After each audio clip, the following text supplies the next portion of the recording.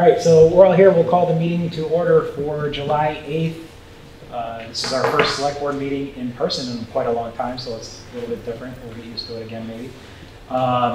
First order of business is the consent agenda. We have no minutes, but we do have warrants: AP 2049, AP 2049S, AP 2050, AP 2050S, AP 2051, AP 2051S, WP 2052, WP 2052S, WP 2052R, AP 2101, AP 2102, PR 2026, PR 2027, and PR 2101. We have a Community Preservation Act Committee appointment of members for a 3-year term, DPW Water Tank Fencing Award, reject the bid and rebid the project, and then also Hadley Housing and Economic Development Committee and the Climate Change Committee appointments. So moved. I can second, but I just wanted to pull out the Climate Change Committee because I just had to correct some of the members on it. Okay, so we'll pull out climate change and everything else. Any discussion? Right. I just wanted to mention the CPA. Do you want to? All right, we'll pull that out as well then. So, all right, all those in favor? Aye. Aye. Shut the door, please. Christian, did you get Oh yeah, so sorry. So the climate change, the members are as follows. Jack Sikowski is the chair, Michael Doctor, Jeannie Armstrong, Stephen Armstrong, and Kathleen Nelson right now. Okay. Making a motion to approve those? So moved. Second. Any discussion? All those in favor? Aye. Aye. Aye. All right, CPA, we have, as soon as it opens, for a 3-year term, we have letters of interest from Cassandra Gonzalez, Edwin Matusco, and Mary Thayer. Who are they replacing? Mary was on there, I believe. Edwin was on there. And Cassandra looks like replacing Andy Morse-Friedman. So I think that, and it's just my guess, I just threw that out. Andy doesn't, maybe he didn't send in a letter. I don't think he knows that he was supposed to. He's still assuming he is the chair. He doesn't know that there was something there. I just asked him if he knew about the new person, and he says, "Oh no, I don't." And he thinks he's there, and he thinks he's on it. So I just wanted you to know that. Okay. So maybe we should clarify it. Maybe we should postpone it till our next meeting. Is there room for another member? Or? No, those are the 3. And those are the only letters of interest we got. So that's what we've done in the past, is based it off letters of interest. Michelle has been sick, which may offer him a slight excuse. When were these due? I mean, we got. When were they due, June? Well, they were due. People have always just submitted letters. I used Mary's letter because she just filled a position. Okay. Cassandra submitted and Edwin submitted a letter. And I mean, we didn't solicit letters of interest again. Okay. So I think Edwin sent one to each one of us. Well, I Edwin did. And in the past, people have, for sort of the bigger communities, they have said that they're interested again. Cassandra Gonzalez sent an email asking about it, and she sent a letter in, and I put it on it. Andy Kopacki, he talked to a few of them on the committee, wanted to stay on the committee, but because he was no longer on Park and Rec, he had to come off. He wanted to be on, but there was no room. Andy Morse-Friedman told him there was no room for him. So he would have submitted something, but he is in belief that there's no room. So maybe it's something that you want to put out there and then decide. But I know there's plenty of interest in it. But that's why he would have submitted one too. A committee with people being interested is very exciting. Imagine that. You know, how long do we go without? Catching me on feet. Blank on that committee? Is there EMS in the room? There's Okay. three all we have on. Yeah, I mean, I like the interest, but at the same time, interest only after it's been posted of who else is interested is also an issue for me. So, That's true too. I can just make a motion that we delay this until our next meeting, this decision. I'll second that. any further discussion? Well, we kind of always known when you're re-upped that you needed to resubmit a letter of intent. Right. I mean, that's been the process right along for any committee that you've been on. It's nothing new. It's always been done in the past, so I don't know how. We're at a new fiscal year, July 1st. That's where we reappoint our committees and everything like that.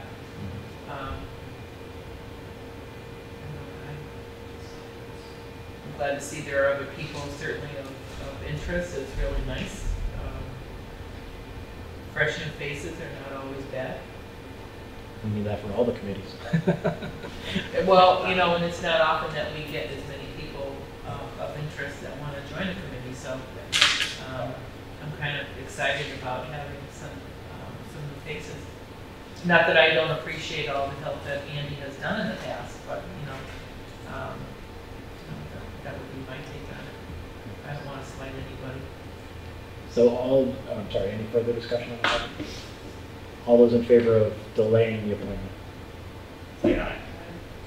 And opposed? No. No. Take these three and work it out.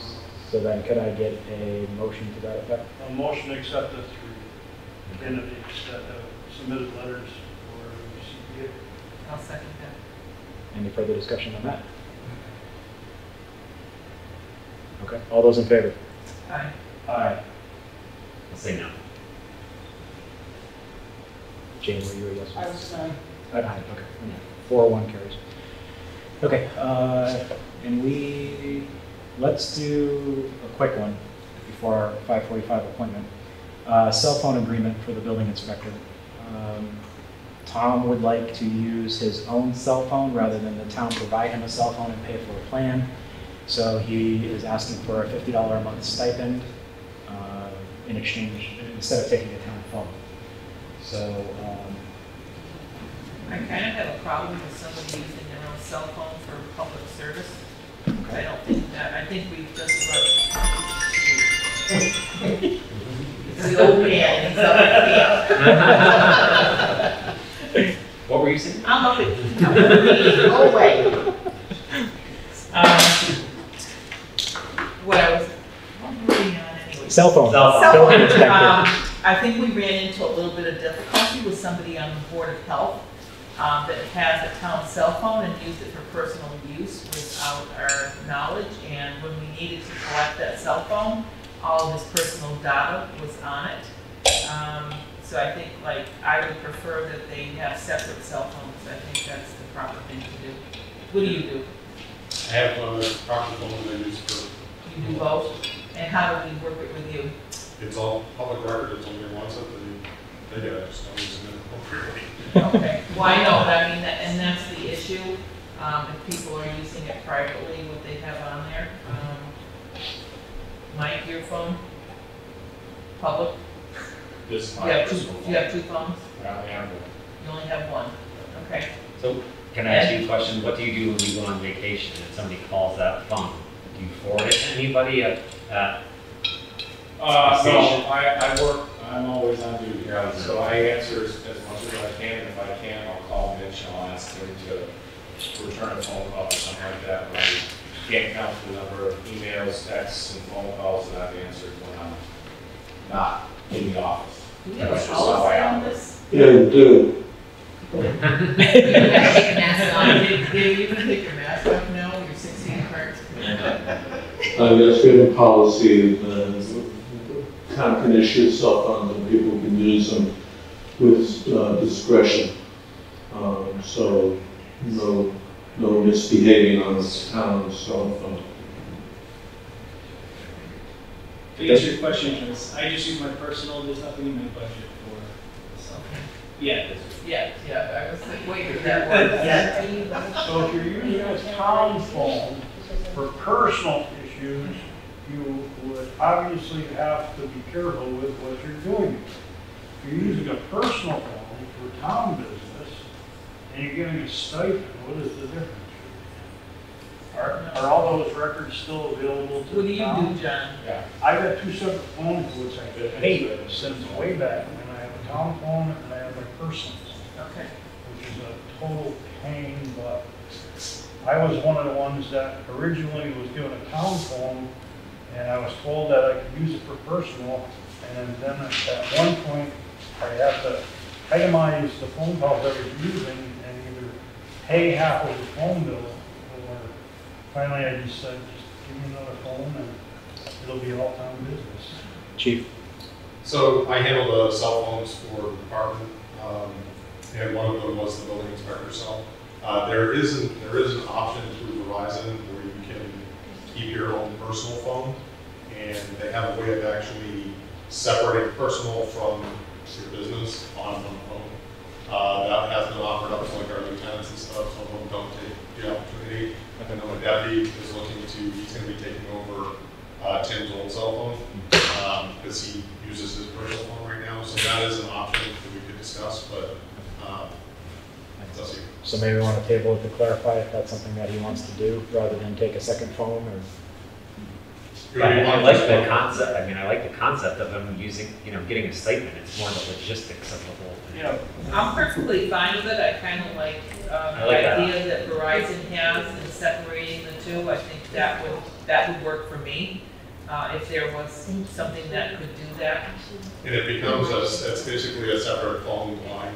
So we asked about public records part, so it's separate. So their phone is their phone still. And anything done on that additional, it's basically clicking a button on your cell phone that puts you into a different program. So then I guess the question is, should we really be giving a $50 stipend if we're still paying for a separate line of service just on his device? Well, I can find out what the cost is, because That would make it cheaper, right? correct. Yeah, okay, so then you want to wait till next meeting to make that decision, and then, just to clarify? I'm real worried about the public record, but it's the same concept of when I was sending my town emails to my private email address, my personal email address. We found out it was illegal, or not in the best interest of me to do it that way. But I like the idea where that phone could be divided between the two, and separated I between think it's private. still a public records issue, though. No, it's not, I John. looked into it. John, you're 6 feet apart. If you feel comfortable, you could take your mask off if you chose to. You don't choose to. I just want everybody to see him. Okay. There is that option. Okay, so then let's clarify as far as the cost and public records and all that, and then we'll revisit this next meeting. So we'll table that for now. All right, so we have a 5:45 appointment for the town administrator position. We did our second round of interviews today. We narrowed the field down to 2 remaining candidates. We could not narrow it down to 1. There was quite a bit of discussion and disagreement over who was the best fit. So we've gotten it down to 2. We've asked them to come back and come before the full board this evening.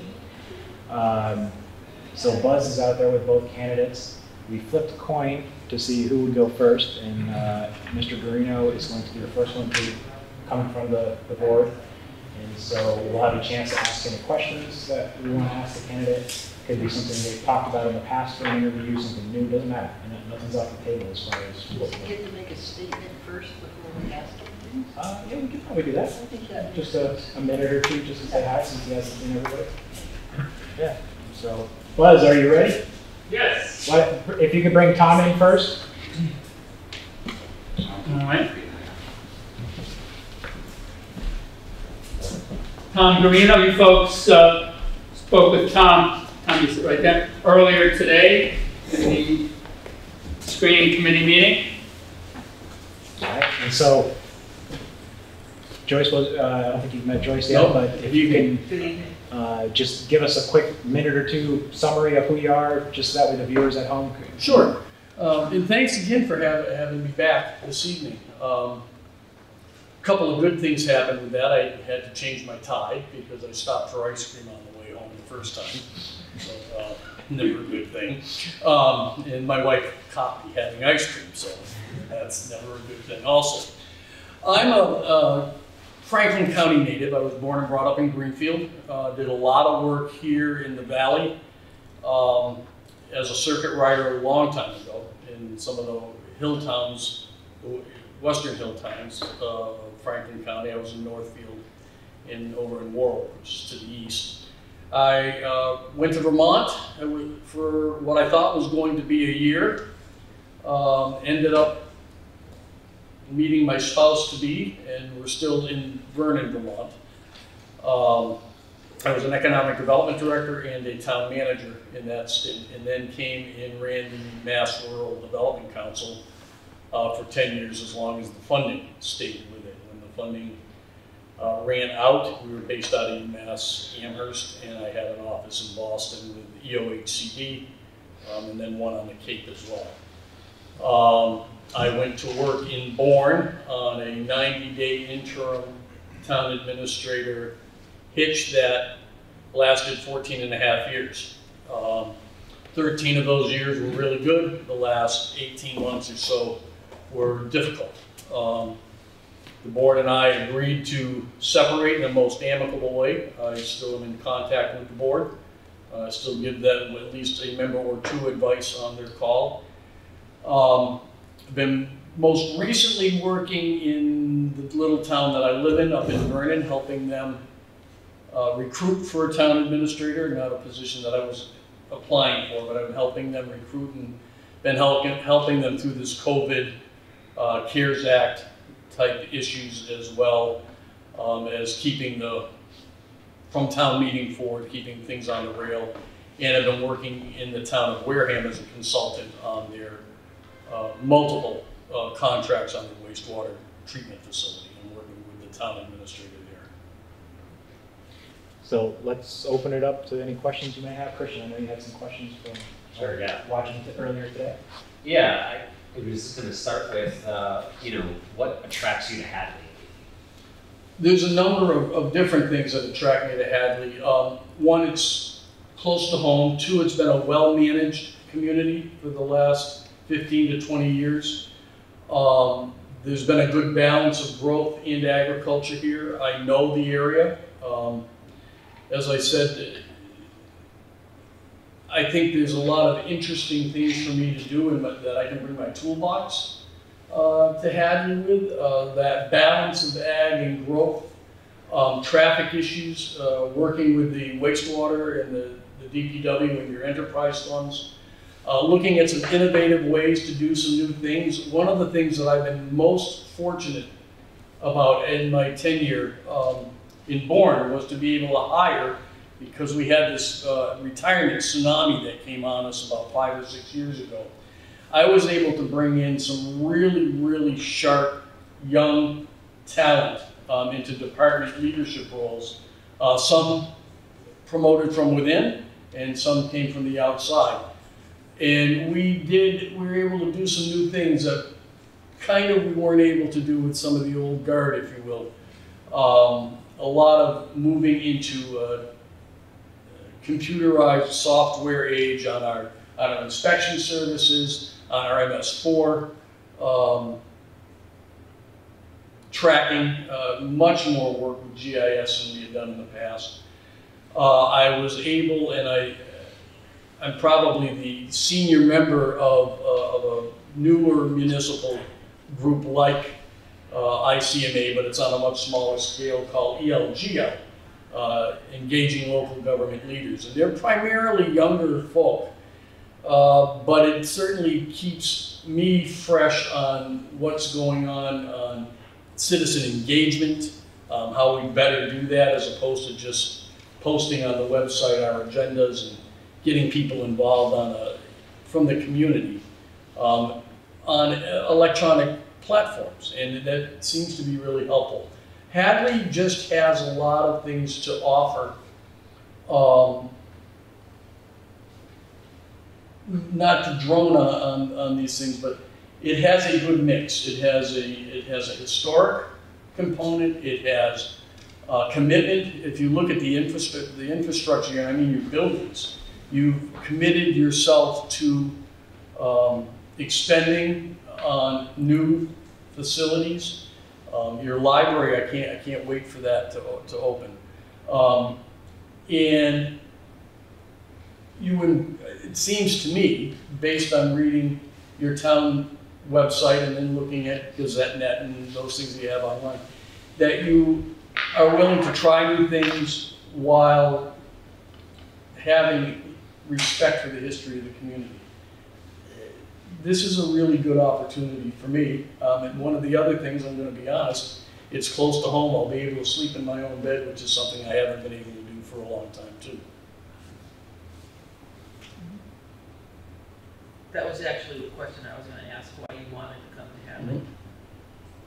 Did you have more? Yeah, I can ask more. Yeah, keep going. I can keep going, all night. Yeah. You know, I think COVID-19 is it's a different opportunity, right? It's got a lot of negative impacts, but I think it also allows us to reinvent ourselves a little bit as a town as we try to come back to normal. You know, certain businesses will be gone, new businesses will come, and how could you envision, you know, facilitating kind of redefining of our community as town administrator? So one of the mantras I've used over the years that I learned is change is opportunity.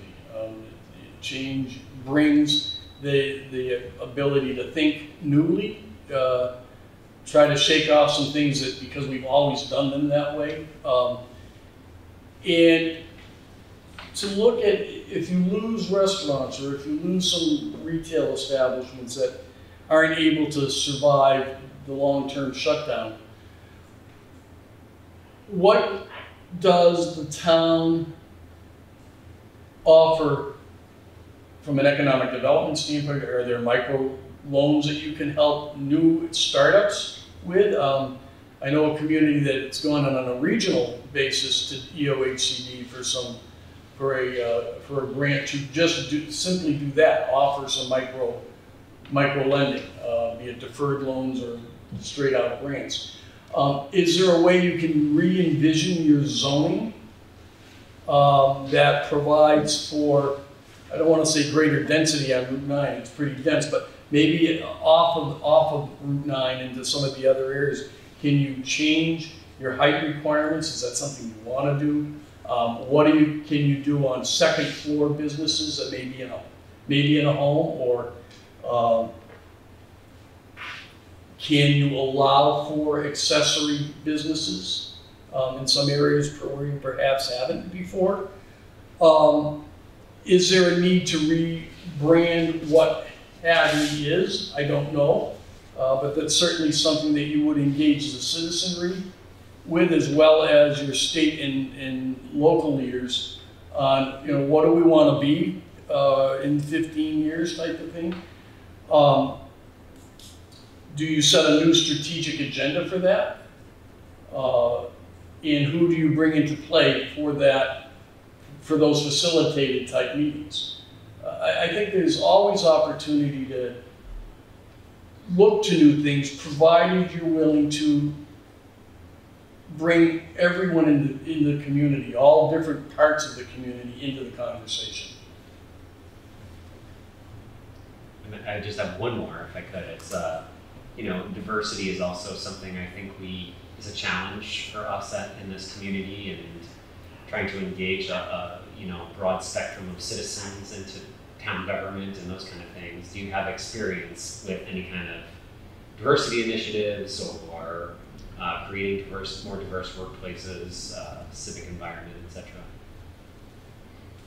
Bourne wasn't one of your more ethnically diverse communities. We certainly had more ethnically diverse communities to the south of us in New Bedford and Fall River, and in that area. And we when we hired, from a hiring practice, we would certainly advertise in those local newspapers, as well as online and all the other things that you need to do. We did have a fairly substantial Cape Verdean community within Bourne, as well as some issues with, I don't want to say issues like it's a bad thing, but some issues with the Wampanoag native nation.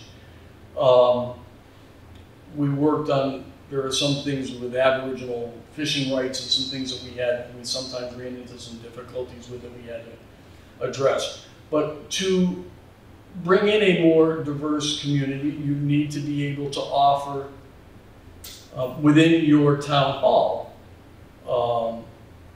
the ability for translation if it's necessary, and that may be something. Bilingual, if you will, advertisements, working with some of the social and ecumenical groups in the town, within the area, not just in the town, to be able to recruit.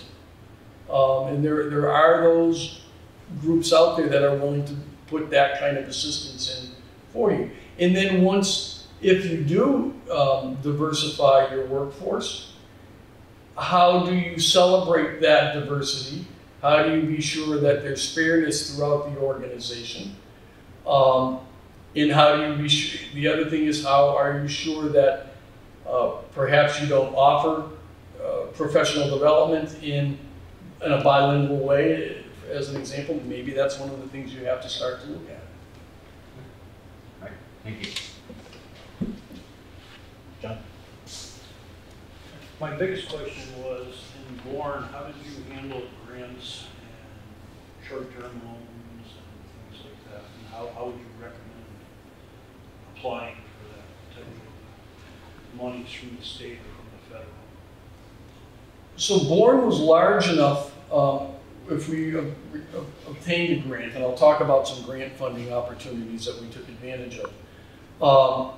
We were able to run the cash flow. We had a sufficient cash flow where we were able to do that if we needed to front the money and then get it back. Generally, we didn't have to do short-term borrowing for that. If that was something we needed to do here, I would certainly work with the treasurer to be sure that whatever short-term, if you will, the borrowing that we did, where our rates were, what the premium payback would be on that, if it was a short, if you will, a short-term bond anticipation note, if you were going to go for a long-term thing on infrastructure.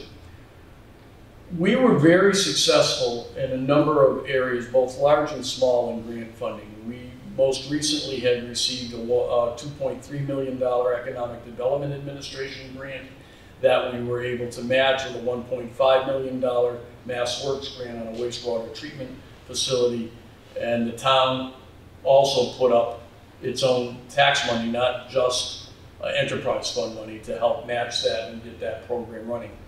We were very successful with some things that you wouldn't have down here. The Economic Seaport Council, we had some grants there for putting in boat ramps, which again may not sound like a big deal here, but it's a $700,000 ramp that we ended up having for handicap accessibility and all those types of things. We're very successful with DOHCD on housing and code, bringing housing up to code for seniors and for those with low and moderate income. We worked with historic grants from EOHCD, historic tax credits to convert a school. It was a private venture, but there was some grant money available and some tax credits available to convert the former high school into affordable 55+ housing. It took the old high school and then it added another 30 units to that. We were very successful in a number of Mass Works grants to do our Main Street over. We really envisioned a new Main Street and a new downtown because it was a pretty dead downtown. It took a long time working with a number of different groups, but we ended up with several MassWorks grants on that. Part of the outcome with that, we also had an enterprise zone, or like a opportunity zone, but it was through the county, the strong county government in Barnstable County. The Regional Planning Commission had regulatory authority over the municipalities on some building projects. So we got a growth incentive zone where we re-envisioned our zoning down there. And the outcome over a 10-year period was a brand new park with a splash pad where we never had a town green before. A brand new hotel on the canal, which had never been done before. 200 units of market rate housing, apartments 1 and 2, most of them 1 and 2 bedroom, an assisted living facility downtown, and I don't know if I said this before or not, 3 or 4 new restaurants. So things are really turning there, but it took a lot of work, and I think I can bring those types of experiences in grant work to you. I did depend on the department leaders to go after some of the grant funding themselves. I wasn't the grants person, but I certainly reviewed and signed off on those. Joyce, do you have any questions? What is your thoughts on what your longevity would be here at Hadley? You're looking at my hair. Hey, if I didn't dye mine, you would know the difference. So without getting into too much of my personal life, we had to make some decisions a number of years ago relative to some issues with my sons. And my wife, who is a much smarter and harder working person than I, I'm sure that's in the public sphere, and it's true. But she just stayed home. And we knew when we took this challenge on with some things at home, that I would work longer than a lot of people would work. So I have, in my head, my health is good, notwithstanding the COVID-20. My health is good, and I expect to be on the job another 7 to 10 years. You know, one of the things that I'm going to kind of divert for a minute, if I could, please. I talked a little earlier today about a program that we started in Bourne called priority-based budgeting. We never completed it. Things changed, finances changed, but it's probably the most intriguing and best budgeting tool that I have seen in the number of years that I've been doing this type of work. It really pins the departments down into looking at everything they do by program, breaking things down into program, breaking things down into what's required by law, what's something the town's priority, what's nice to have, what may be able to be done with a partnership with the private sector, or simply, I don't want to say turfed off, but transitioned over to private sector. Those are new things that are coming along the pike. It's been around for 4 or 5 years now. And I look to be able to take those kind of innovative type things. The other one that I really hope to be able to use here with citizen engagement is it's a software program. You have to buy it. It's an app. David probably knows it. Bang the Table. You know, that's a pretty good one as they go. Those are types of things that I think you might be able to utilize here as well. So I may be a little gray in the gills. I do try to stay up to date on the things that are happening. And I think I can offer the town not only some institutional knowledge, but some innovation as well as we move forward. Your financial background, our town was, in going to MMA conferences, we were one of the mainly only ones that have, did anything with our OPEB. And what did Barnstable do with OPEB? I don't know what Barnstable did, but what Bourne did. We did better than Barnstable. Okay. We sat down and created a very thorough OPEB policy.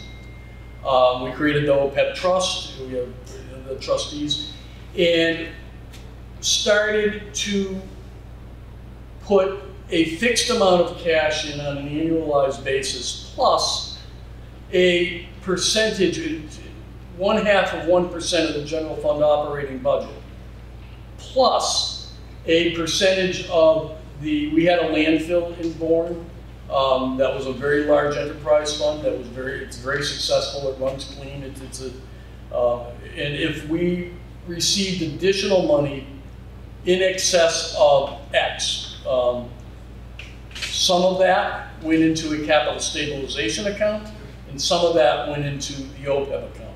The other thing that we did is we looked at the enterprise fund specifically, and we started to carve out, if you will, an amount of money for OPEB, specifically that the enterprise fund would fund it. So we had about $1.6 million in there, I believe, the last I looked. But it was a very thorough piece. I met, as I was saying earlier, I met my new best friend today, the chair of the finance committee. And I was fortunate in Bourne, I was telling Buzz earlier, during my tenure there, I had 3 exceptionally good finance committee chair people.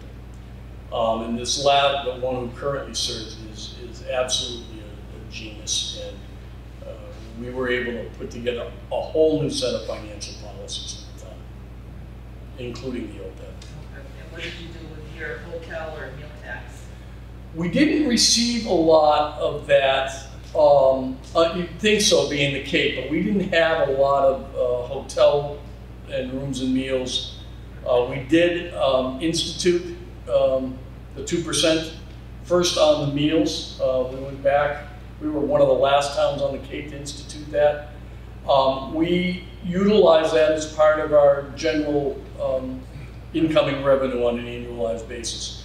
It was about 350 to 400,000. That is going up because the new hotel is now built, the new restaurants are in, and we were more interested in the Airbnb tax, if you will, for the more than 2 weeks or less than 2 weeks, and working with the secondary home market. Didn't the Cape just recently initiate a tax on people renting their places? That's we call it the Airbnb type of short-term rental. And part of that short-term rental tax, and I don't want to get into too many weeds here, part of that is going to help fund the environmental initiatives relative to water and wastewater and abatements down there. You have a sewer, or people aren't So most, sewer, or are they on their own septic system? Most of the town is on septic. We, in the late 80s, early 90s, the town there was still a lot of money coming around in the 80s for water and wastewater. The village of Buzzards Bay, part of the village of Buzzards Bay, pretty much from rotary to rotary if you're going down Main Street. That's our sewer district. Was in an intermunicipal agreement with the town of Wareham. We shipped a couple of 100,000 gallons a day to Wareham. Most recently, I spoke earlier about the $2.3 million grant from EDA and the $1.5 million grant. We are in the process, or they are in the process, excuse me, of constructing a small 100,000 gallon per day treatment facility right next to the new police station. That will take care of all of the Main Street needs that we projected for the next 25 to 30 years. Any thoughts on public safety? We haven't touched on that yet. So our departments have now gotten to the point where we're feeling good about where they are. We're not certainly done yet with what we would like to do for police and fire. Do you mean from a staffing perspective or from a training perspective? Or? Staffing, training, our police, we'd like to, still continue on the pathway that we've done. Chief Mason has done a great job.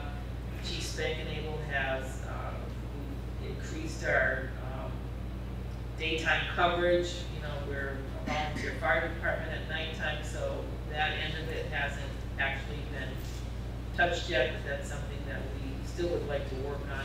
And ambulance, we're still in the throes of that right now. You contract ambulance, is that correct? So in Bourne, we had three stations, and they were full-time stations. And the south side of the canal was getting much busier. We went forward on the fire, and we ran our own advanced life support ambulance service within the town. When was that started? Oh, A long time ago. long time ago. It was a BLS for a long time and went to paramedic service a long time ago. So it was an ALS for a number of years. And were you involved with that process? No, it was before. Before you got there? It was before I got there. But what we did do, we saw a need for increased fire. We wrote a grant, a safer grant, which was able to put a number, at least one per shift, one per tour, on to beef the ranks up by, it was by 8, and we ended up keeping 4 of those 8, so it added one per shift, if you will, because we ran 4 shifts. We, years ago, while I was there, we were having an awful time with our police department, not an awful time, but keeping police. We were always down 6 or 7 or 8 officers, either through all of the things that people are off for, injured on duty, FMLA, vacation, training. From the time we trained to the time we hired to the time we put somebody on the street, it was 15 or 16 months. We went in and received a small targeted override to add police officers, to bring the ranks up to about 48 to 50 full-time officers, not including dispatch. We ran our own dispatch, and we didn't have a regional dispatch. We wanted to keep what they call the PSAP money. We wanted to keep that money in-house, so we did our dispatching locally. The fire was dispatched out of the sheriff's department. The fire probably still needs another 4 as things get busier there, but I certainly have worked with beefing up both the police and fire department during my tenure. So, salary, you're familiar with what was advertised on the position, and I just want to make sure that that's, Hadley's by no means the highest paying town in the state. Well, I am aware of the range that was advertised. I don't think I'm going to be Tom here for a minute. I'm not sure I want to discuss, negotiate salary if I'm selected here in the public realm.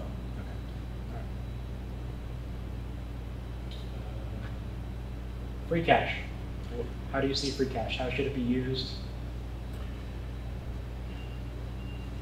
Depending on how you are currently structured, you should try never to use free cash for operating budget if you can do that. In Bourne, we always used about $1 million for operating budget. We would need to do that $2 million flip to be able to have that happen. But we did reduce the amount annually of what we were trying to do with free cash. Free cash should be, they say a minimum of 5. I like to see it at 8% if you can get it up to that amount. When I first came to Bourne, and I discussed this in one of the other interviews, we were self-insured health insurance-wise. We were $1.5 million upside down, and we ended up spending about $8 million on health insurance. We did a lot of things to fix that, but our free cash was less than 3% of the general fund operating budget. Over the years and through good fiscal policy and good stewardship, both by the select board, myself, the finance committee, and the departments. The departments were key in reworking budgets, so we always had $100 here, you know, that's spending $100 here, let's see if we can work that around. By the time I left, between free cash and stabilization, free cash was at $8.5 million on without the enterprise fund, about a $68 million general fund operating budget. Stabilization was in about the $5.5 to $6 million range. Capital stabilization was pushing a couple of $1 million. So we really turned it around. And during this COVID problem that we're all dealing with, they are fortunate to have that kind of cash reserve to keep things on the rails. That's all I got. Any others? On that point, if the taxpayers decide not to fund because of COVID, and because they don't want their taxes raised, are you able, willing, and ready to level fund for a year or two? Sure. I am ready to level spend. Level funding,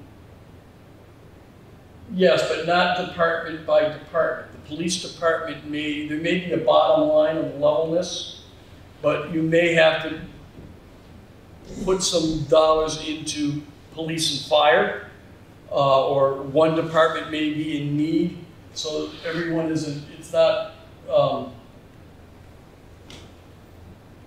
level to every department. There may be adjustments in there, but level bottom line, certainly we can look to do that. Per department. Yeah. Christian, Jane, anything? I'm all set. Okay. All right, well, that's it. If you want to hang out for a little bit, and don't want to hang out. See, what I'm going to be able to do now is I'm going to go into Amherst, Yeah. and I'm going to get pizza, and it's one of those other things that no one's ever going to know about. I'm going to take my tie off. You're trouble for the ice cream, you might as well. Yeah, right, yeah. Would you support our meal tax and do it now? We have really good pizza places here. Can I get it by the slice? Yes. All right, as long as I can get it by the slice, then I will do that. When I was little, now this is, you'll probably remember, and there used to be a restaurant here called the Aquavita. And my dad used to work, he used to take vacation time and work the Northampton Fair when they ran the horses. And it was always a big deal when I was about this high to go to the Aquavita with my father. So. So All right. your choice is Hillside across the way or Primo down. Well, you tell me which one's better. Depends on what you like. Ah, very well done. Thank you all very much. Nice to meet David, you. you did good luck to you. Thank you. Thank you, folks. Thank you. Okay, yeah, minutes, hang on, 1 minute. All right, thank you. Okay, thank you. Buzz, we're ready for Carolyn. All right. So the other candidate is Carolyn Brennan, and I'll let Buzz come in and introduce her. Maybe.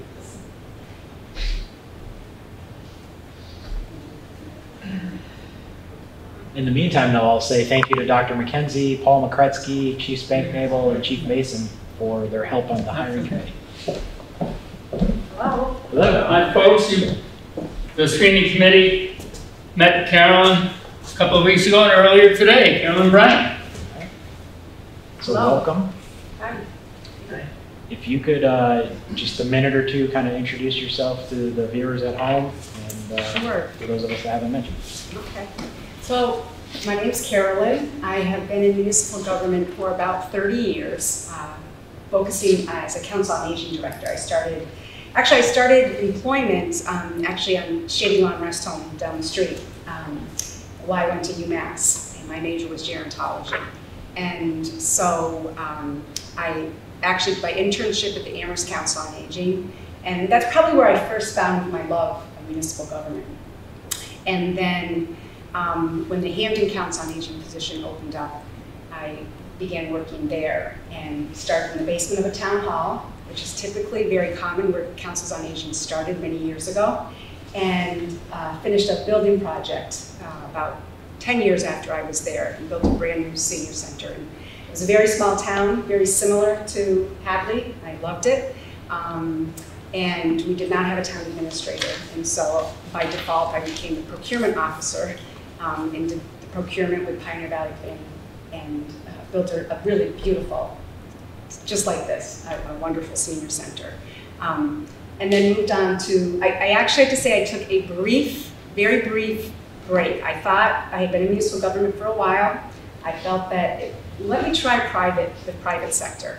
And my twin sister at 40 was having her first child, and I thought, I'll help her, and then I'll try the private sector, and went into the private sector. And when I tell you a week later, I knew I had made the biggest mistake. It was not for me. The bottom line was not what I was, that was not what I was driven to produce. And so 3 years later, another Council on Aging position became available in East Long Meadow. And that's where I have been working since 2007 now. And I have loved it. I continue my love for municipal government, but about 8 years ago, I realized that I wanted to do something more. I had worked for different forms of government, Board of Selectmen, Open Town Meeting. East Long Meadow, I had recently switched to a charter with 7 council members. And realized right away that I missed Open Town Meeting. I love it, and I know it's crazy, and some of you have heard this throughout the interview process. I love Open Town Meeting. I like that people have the right to civic engagement, that they can stand up and say what they want. I also spoke about those citizens that can be against the cave people, citizens against virtually everything. But there's usually a reason for it, and it's always good to know why and what those issues are. And I gave examples of when we were trying to put up the senior center in Hamden, the resistance we got, and it's an individual who had stood up at town meeting and really expressed strongly over and over again why we didn't need a senior center. And instead of just putting him in that box, I had a great mentor who was my building committee chair, and he said, no, we're going to call him, and we're going to find out what the issues were.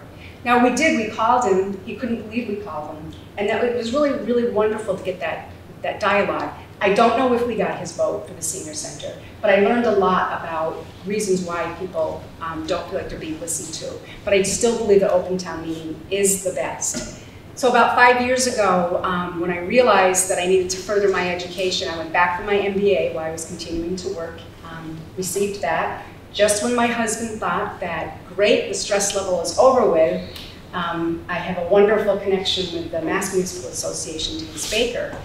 And Denise and I had gotten to know each other because I was always calling her saying, okay, so what group can I go to? Can I go to the small town administrators group? Can I crash that? And she realized that I was really wanting to learn about to be a town administrator.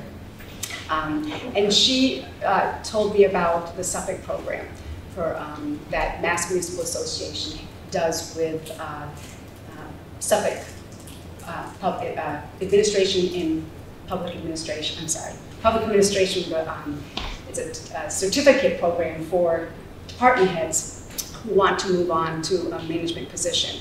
And it's year-long, it was in Andover, so I drove every Friday to Andover, and just loved it. I mean, that is really, really when I started to call myself, and I shared this with you guys, a municipal junkie.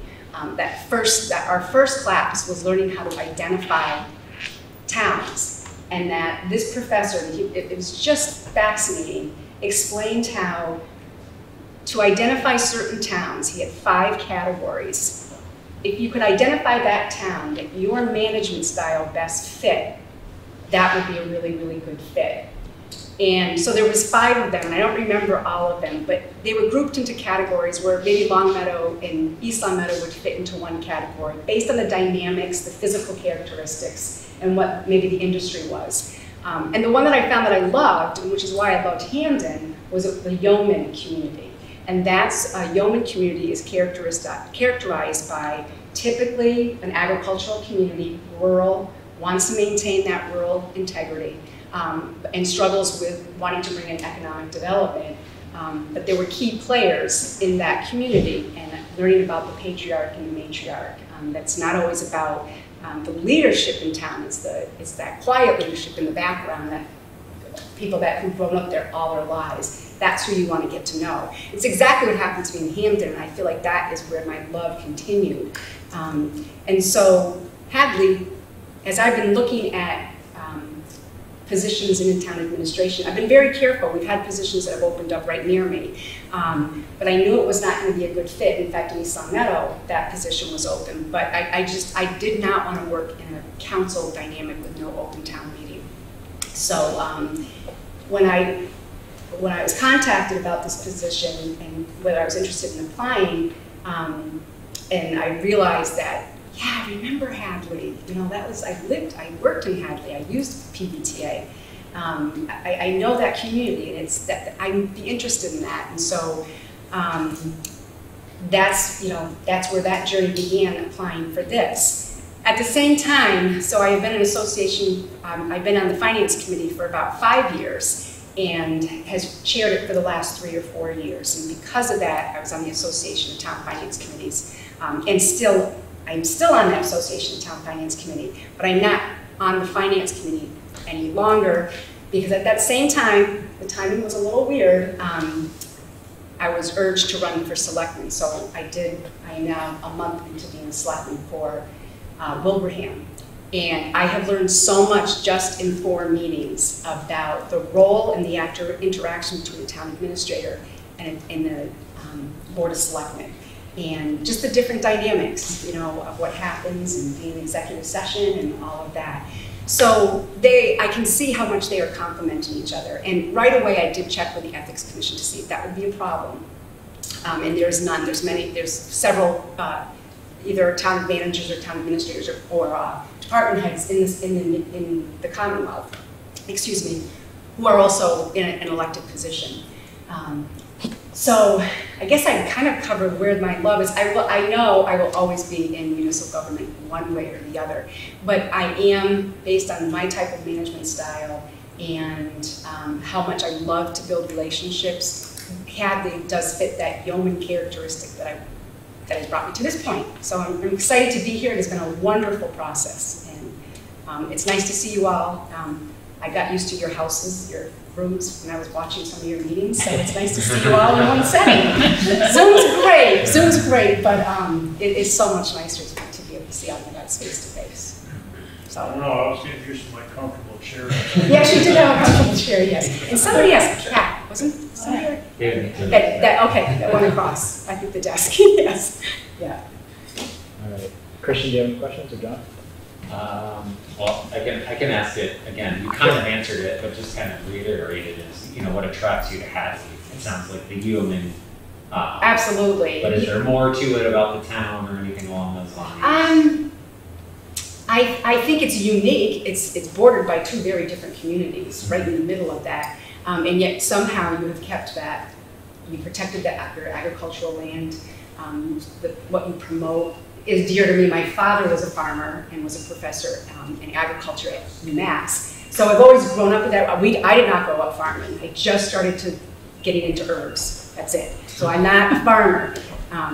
But, you know, my dad got us up at 5 o'clock every morning, and that's when we had to get our stuff done. So I grew up with a lot of that work ethic of a farmer. But even just sitting there waiting, it was just so nice. How ironic. I'm sitting in a senior center, which has really been my whole route, is being a senior center, and I'm looking at cornfields. Only in Hadley. Only in Hadley. And I thought that was, so that's a lot of it. Yeah.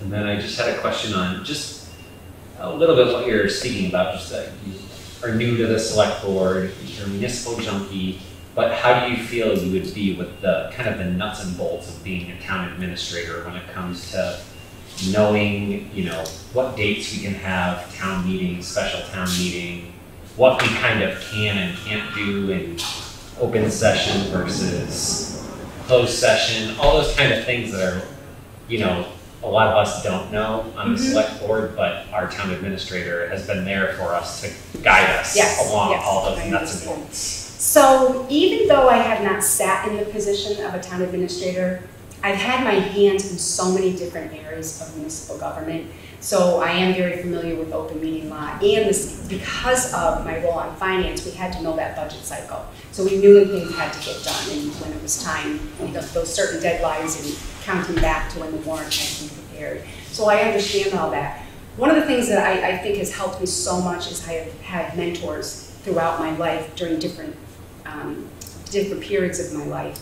I met the mentor who has met with me almost up until he got a position in Concord, was meeting with me on a monthly basis. And we would just work through things and he'd say, this is what's coming up. And one of the things I think that I can bring to the table is what I've learned from Stephen, who is my mentor, and from being under actually several town managers, because that first transition of a new charter is very difficult, and East Long Meadow is having a challenge, which is where I work. And so we've kind of eaten up some town managers. So I have learned what not to do, how to, well, that person could have done a better job communicating this, and who should have been brought into that table. And then also, one of the things, Stephen, because one of the questions that was asked in my interview when I was here, not today, but 2 weeks ago, was, I don't know if they were asking about my weakness, but I can be very passionate, and some people can say that I can be, aggressive. But I really do believe it's passionate. If I feel strongly about something, and I know that there's a really good benefit for it, I will be very, very strong and push for it. But there are times where I've probably gone too far, and Stephen, has taught me, this is what you don't do. This is the, call me when you need to count down when something's being really aggravating. And so just having that person to call and say, Stephen, this is what's going on. What's the most effective way to deal with this? And he'll walk me through it, because he's done it the wrong way before, and he's told me, this is I want to prevent you from having that. And so I've learned a ton, even just since I've known him, how much I change and how I respond to things. So, did I answer you? Yeah, that was great. And then just a couple other things is, COVID-19 is kind of like a really hard time. This is very uncertain. We don't know what's happening. But it's also kind of view it as like a time to reinvent things a little bit, because businesses are, some are going, some are coming. There's kind of like a fresh slate to do things over again. And what do you envision in a community like Hadley, where we could kind of reinvent ourselves a little bit here? Yeah, I mean, look at it that way. Today I learned a lot. And Jane, I'm learning from somebody that I should know everything about, elder services. But when we were talking about what to do, how to make a safer place for the older adults to eat, to bring back early bird, to make those suggestions to our restaurants, to bring that time where it's just seniors, where there's not going to be that fear of too many people around, just like they do with the grocery shopping. I loved it. I called my work right away and said, this is a great idea. So I think it's things like that. And even today when we met and we were talking, when we were talking with the inspection issues and fire department and police and building, I was thinking, and knowing what we did in Wilbraham, I'm thinking, some of these changes that could have come from that meeting, if it was a real meeting and we actually had time to hash it over, some of the changes that may take place, whether it's streamlining or, even just being able to have that outdoor seating and to be able to accommodate things like that, that may be something to take further. Maybe some of those things won't be temporary. Maybe those are a really good idea to maintain. So I think it's as we're learning to address the issues of COVID and how it's impacting every single department, that there are things in each department that may be a permanent solution, and it's a better solution that we wouldn't have thought of unless COVID had occurred. And then my last question is just about kind of diversity in the community, and if you have any experience, making whether it be committees, municipal government, senior centers, kind of more open and accepting to a more diverse population. So we certainly deal with that with the Councils on Aging and the Mass Association of Councils on Aging, and dealing with diversity. Wasn't there 20 years ago, and I've been in the network for a long time. It wasn't there. But that is, I think that is probably one of the best things I've seen that's happened quickly in the past several years that you haven't seen before. So I've been a part of that at the MCOA level.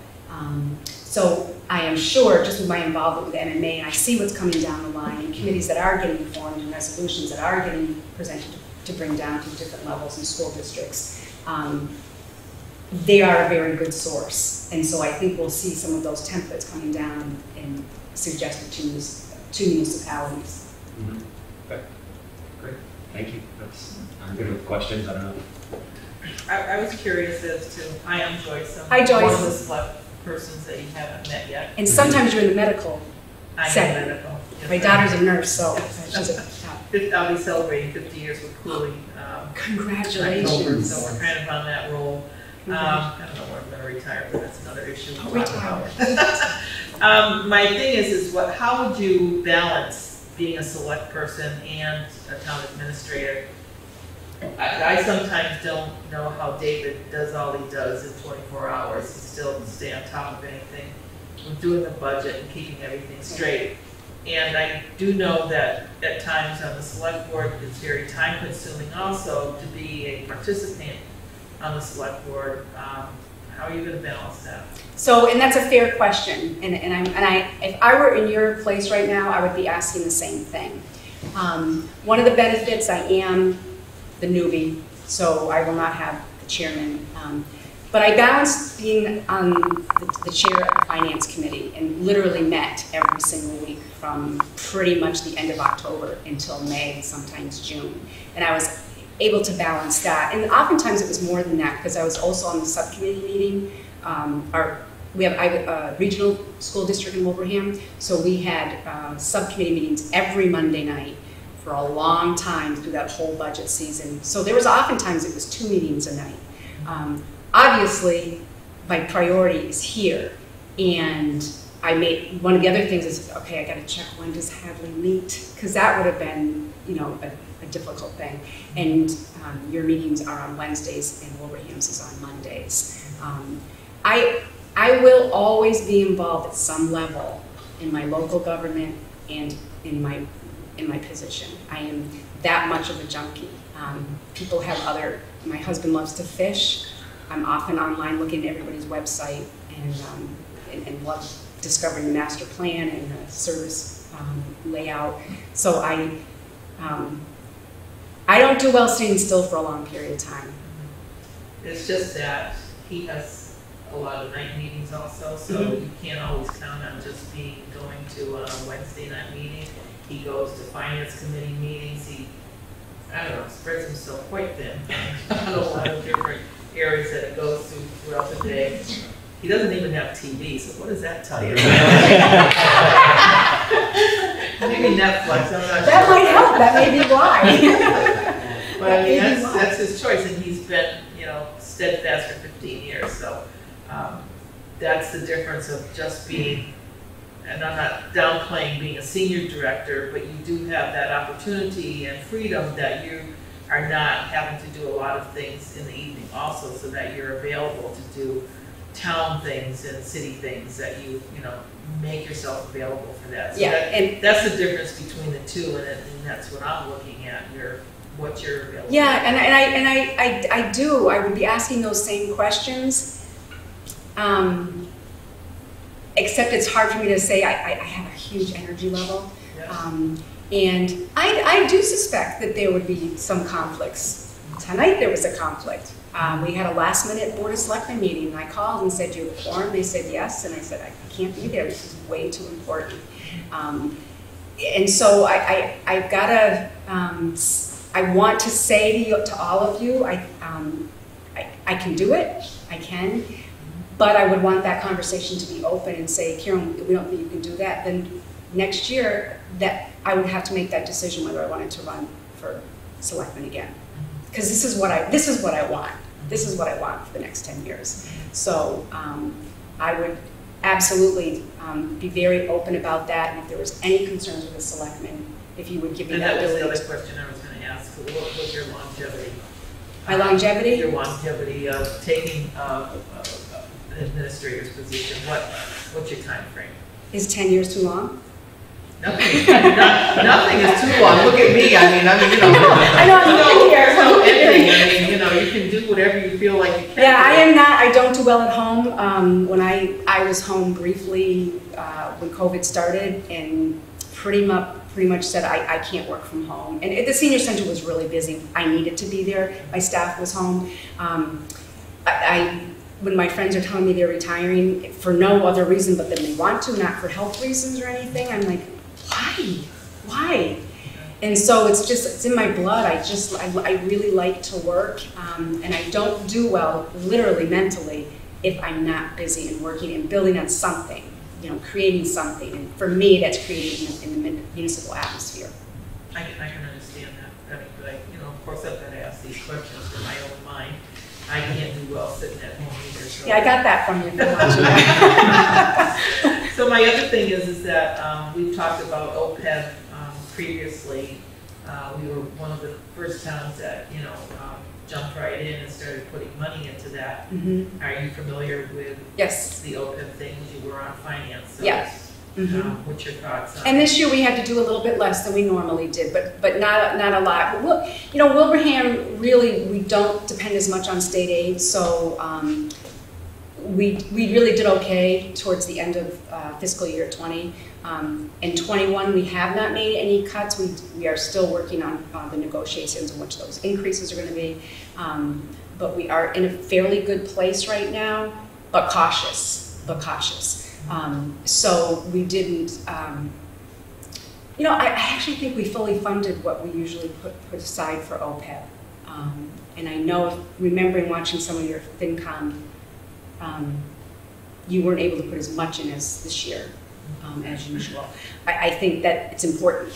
We've got to keep that money in there. There were so many other communities that haven't even done anything. It amazes me. I did not think that there were communities that hadn't until being involved with MMA and just sitting in on a lot of different committees and stuff. I realized that it really is a significant problem. So, I mean, the whole town has been my thing. I think having people in places such as Ann, Dr. McKenzie is our superintendent, and she does so well with our school system, and our fire chief and our police chief. I mean, we hire people that are going to enhance our community, and I think I've been lucky enough over doing this for 18 years that it's been, you know, we've gotten our community that we're moving still in the right direction. We're not done yet with what we need to do, but we're working at it still. right. Any thoughts on fire and police? We probably have already talked about this at your other things. We've done a great stride in the last few years, but we're not done yet. Right. So thoughts specifically towards fire and police? Is that what your question is? I work very closely with ours in East Long Meadow. I'm part of the emergency management team. And I said it before, but the week of the 2011 October storm, it was the happiest week of my career. And it was just police, fire, council on aging, weird departments that clicked, like IT. So the core group was, believe it or not, our cable access person who became our advocate in the shelter. He was our advocate, making sure seniors had their medicine and all of that. And then IT was our point person as far as getting all that information out. And then I would just work really closely with police and fire regarding the residents who were still out in the community and those that needed to come in. But that has been one of my favorite things, is being part of the emergency management team and being the shelter director. I work very closely with the two of our chiefs. So, yeah. Could you remind me of how big Wilbraham is and what the budget is? So how many people in Wilbraham? Wilbraham is just under 15,000, and the budget is, what did I say this morning? I'm not even sure that they're totally accurate, but we have a regional school district, which is about 26 million. I think it's about 23 million. And then, so combined, it's about, I want to say between 40 and 48 million. And don't go back and check, because I'm just not 100% sure. There's this, today's been a little, like, my brain's been all over the place today. $1 million. What's a million? So. I'll ask the same two questions I asked Tom.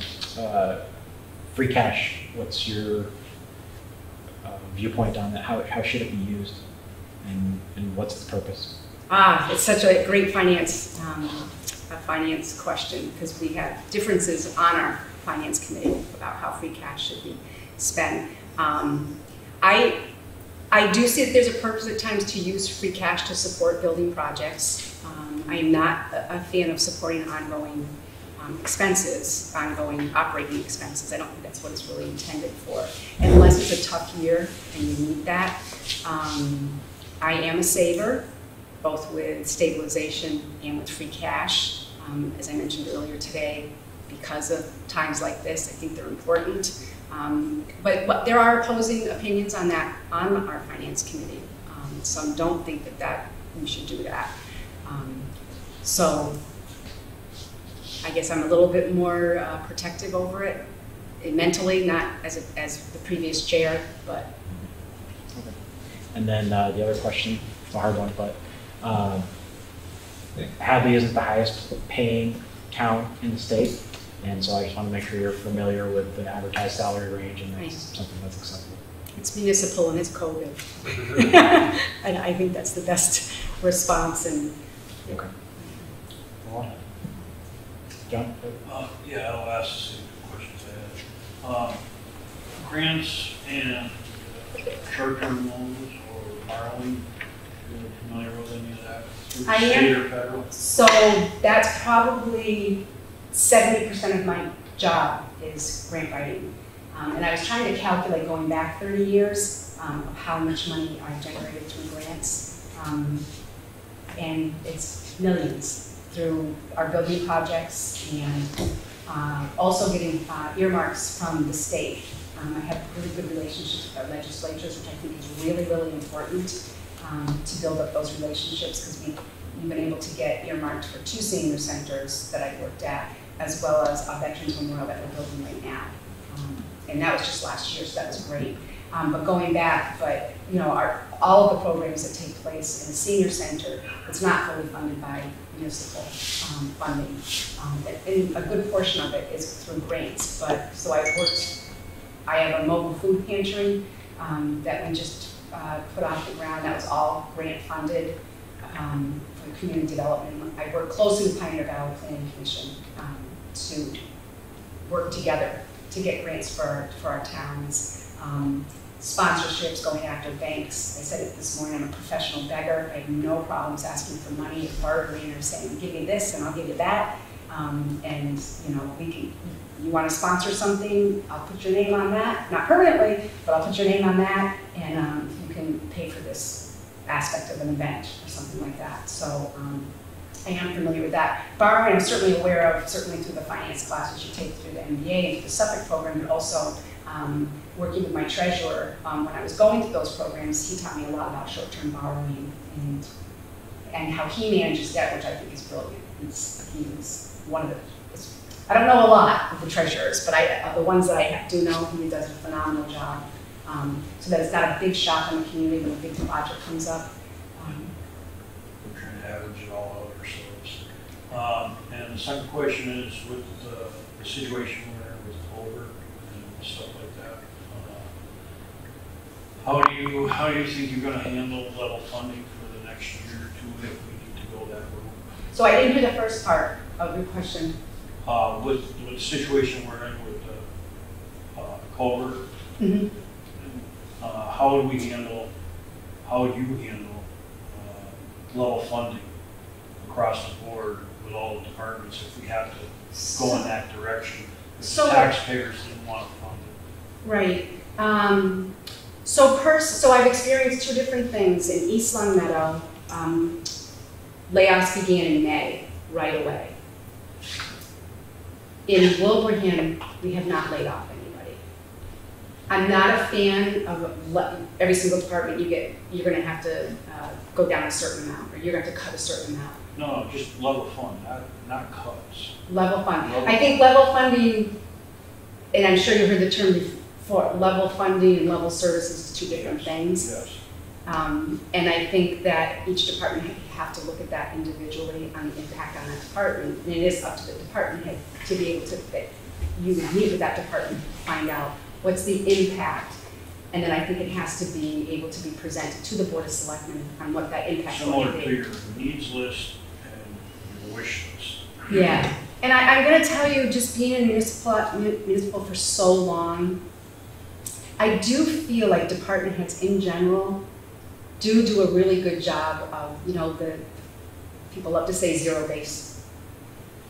Really, we always do that, but when it comes into a situation like this, I have not experienced where there's been a lot of department heads that have not truly looked at their budget and cut when they needed to.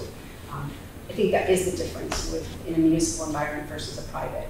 I think they're able to look at their department uniquely and say, what can you handle? But I think in many cases you have to look at departments differently. It's hard for me as a council on aging director when I know if a department, especially safety, is not going to have a dramatic cut. It's hard for a department head in my situation when we're begging, we get money from grants and all of that. But because I've been so involved with Finance Committee and different roles with Mass Municipal Association, I understand those now, and the key is how to explain that to your department heads. And I think that's what I've seen has lacked, is not being able to, having a town administrator come to you and say, as a department head, this is what we have to do, this is the impact, how can you work with me, let me see what your budget, what's going to happen if it's level funded.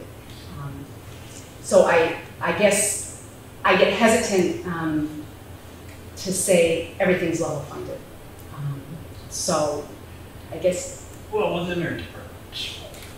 You're not, everybody's doing the same across the board in their own departments. You're not taking 60% of one department and 20% of another. Level funding, to me, means across the board, what you were operating with last year, you will be operating again with this year. And so I think that's my response, is to level fund a police department has a much more significant impact than it would on a department not providing that same type of service. Any last questions? No? All right. Well, thank you very much for spending some time with us again today. Thank you. I almost feel like family. Dave, someday we're going to meet because you got things to teach me. So thank you. It's nice to meet everybody. Nice to meet you. Thank you. Take our newsletter with you. Oh, I'd love to. Thank you. I didn't sign up today. Okay. So now it's time for some deliberations. Let's hear from the committee. Since you guys decided to spend some more time with us this evening, do you have any input either way you'd like to provide? If not, that's okay too. Just for the edification of the folks who weren't at the other interviews or had a chance to maybe read all of the essay question and answers. I will say, I don't know if everybody agrees with me, that the interviews that both of the candidates did tonight were certainly more in line with how they performed the first time with the committee, in my opinion. I think both of them earlier today, when they were doing their presentation portion, definitely didn't do as well, and tonight was probably a better example of how they did the first time around, which is kind of what we used as a committee to rank them and bring them back in. So I would say what you saw tonight was more in line with how they reacted to the questions that we had, as well as, their answering of your questions was certainly more on par with how I would assume they would actually handle those scenarios, as opposed to what we did earlier today, which was a department head meeting, more of a simulation just to try to see how they could handle it. So I think probably gained a little bit more knowledge of how they would do the job from this than maybe we got earlier today. That's just my take on it. Anybody else? Paul, Chief, Dr. McKenzie? Well, I think we had some pretty robust discussions, as you know, after the interviews, and a lot of it too boiled down to experience on one hand versus maybe a little more energy on the other hand. And we were also discussing longevity, but tonight both of the candidates addressed that position, so I think that's been answered for us, so that's no longer a concern. It is, I know in my heart, I can't speak for the rest of the committee, but longevity weighs me heavily. I've been on many search committees throughout my career, and it seems to always work out in the end. We go with longevity versus some individual who hasn't the experience in the position, not even one day of experience. That's the decision that you as a Board of Selectmen will have to make tonight, or one of the considerations that you have to put into play. I learned a little bit more from both candidates. Unfortunately, I missed the second interview, but I learned some additional stuff tonight that I don't envy you guys having to make the decision. I'm just glad that we're passed off, in my opinion, two extremely good candidates. I have in my mind, who I would choose, but I would prefer that it's a decision that you guys make. I know that either one will do a great job, and I'm just looking forward to moving forward in the future and adding new and being consistent with what we have going on right now. One thing I did bring up today was the fact that we have some really strong department heads, and Joyce, you said that too. We have a really good team together. It's a good foundation for and support for the town administrator. And, David has, I think, fostered that as well. So I think whoever's coming in is going to feel that. It's going to feel that people want to be there to help and move forward. I think that the select board has two great candidates to choose from. I think I would be equally comfortable with whatever choice the select board makes. We interviewed great people, and I feel good about all the folks that we brought forward this afternoon. I don't think you all can go wrong. So. And I'm really still recovering from the fact that David doesn't have TV. That's sorry about that, David. I want them to I can know help that you, you work continuously. I know you do other things besides. They should do it other life. You do that. But sometimes I always thought you didn't because You'll get a TV after you retire. We could give it to him as a farewell. All right, a so 3 year service with cable or something to go with it. So I'm a little concerned about the way that he answered the question about salary. I actually am as well. I mean, by no means was I asking him to negotiate the salary in public. I was just making sure that he's familiar with the advertised range, and that's what he was okay with sticking within. So that, to me, Because is there was something in his early writing that said that salary should be commensurate with experience, indicating to me that he didn't think that what we were offering for this job was appropriate for him. But I also didn't think that tonight was an appropriate place. I think he maybe had misjudged the question and maybe thought that you wanted to talk about salary. Yeah. And I don't think this is the place when you're interviewing them to have a discussion of salary. That should be done privately also. Yeah.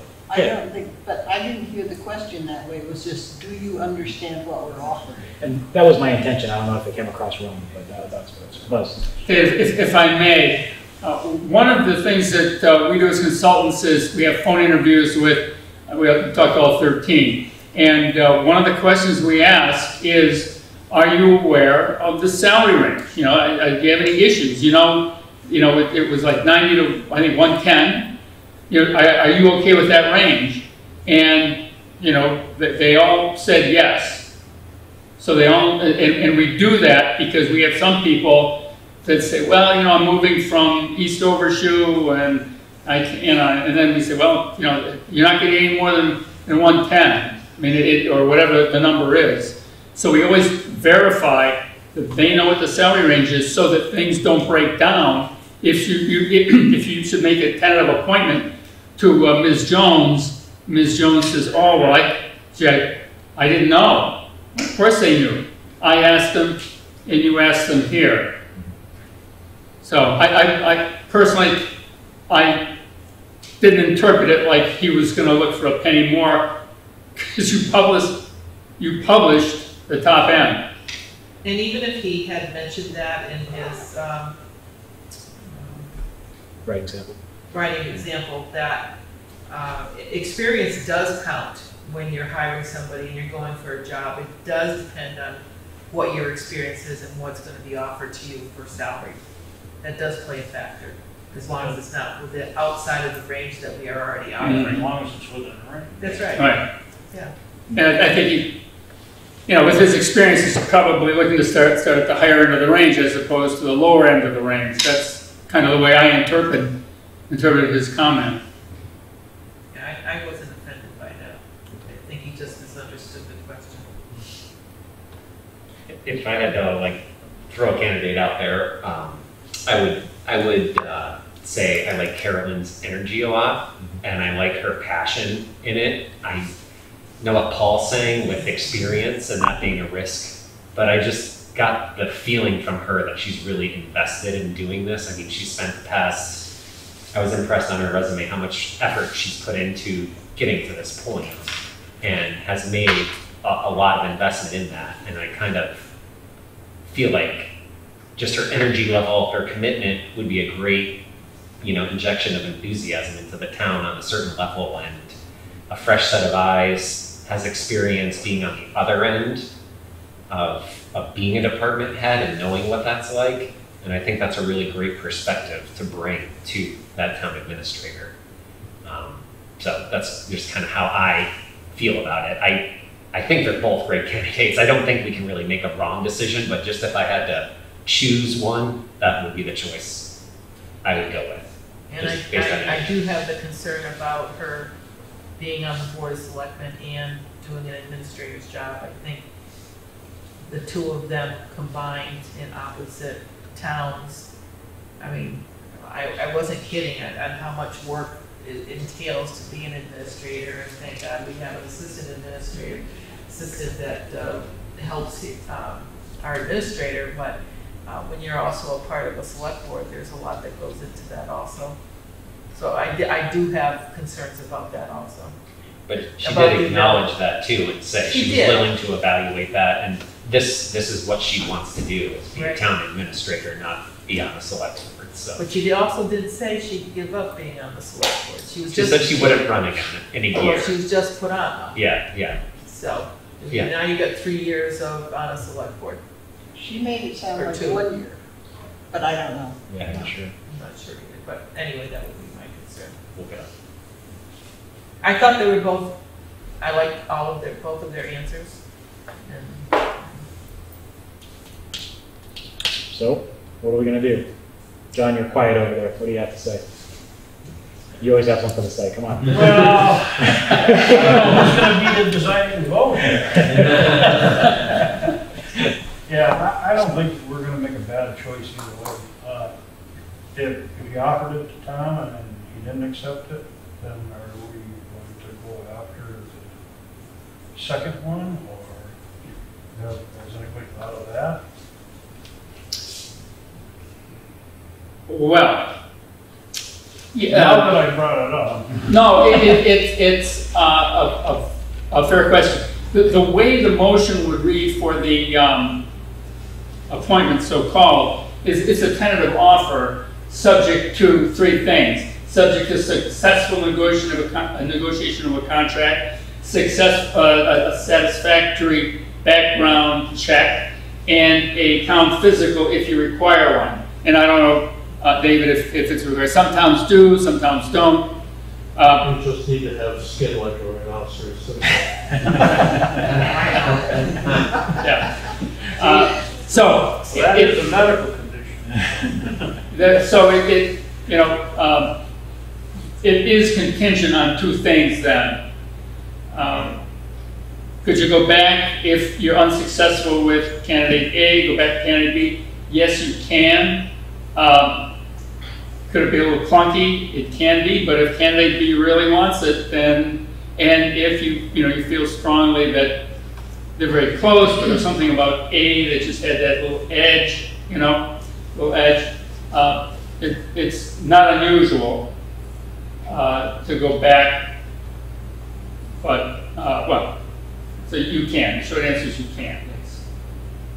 So my two concerns with the candidates are, Tom is very experienced, obviously, which to me means that has a set way of doing things, and he's used to doing things in Bourne or however he does it, and maybe that's not going to be a good fit for Hadley. And change can be difficult, and so that's something to think about. It could be even though he has the experience, it could be a rough transition. For Carolyn, my concern is she's been in government for a long time. The problem is that experience, most of it, is council on aging, which is great, but it's a very narrow field as far as town government goes. So does that necessarily translate into being a good administrator? I don't know. So that's kind of the two negatives that I'm weighing between the candidates. The passion she has is fantastic. I love the energy, and that could be a good thing for the town. But on the other hand, you got those other two negatives to consider. So I'm going with Carolyn's energy, and I think we, as a town, have something to offer that makes a difference there, and that is our town administrator will be available for the next 5 months as a resource for her. And that's very unusual, and I think in this case would really get her feet on the ground and have her. And I agree with you. I think that Hadley is not born at all, and sometimes I worry about people who have done a job for too long that they just have a routine. It's like academics who teach the same class year after year. I was married to one for a while.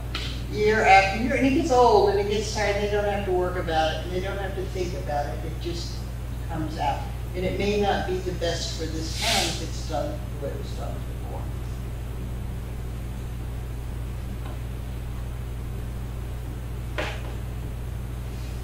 So, any further discussion? We need a motion one way or another, a decision one way or another. All right, I'll move. Yep. Offer Carolyn the job. I'll second. Discussion? Well, just to amend that, subject to the contract negotiations and background check. Yeah, there's a very specific motion which I'll hand you in a moment. Yep. And we're not supposed to be touching paper, so. All right, I'll manage.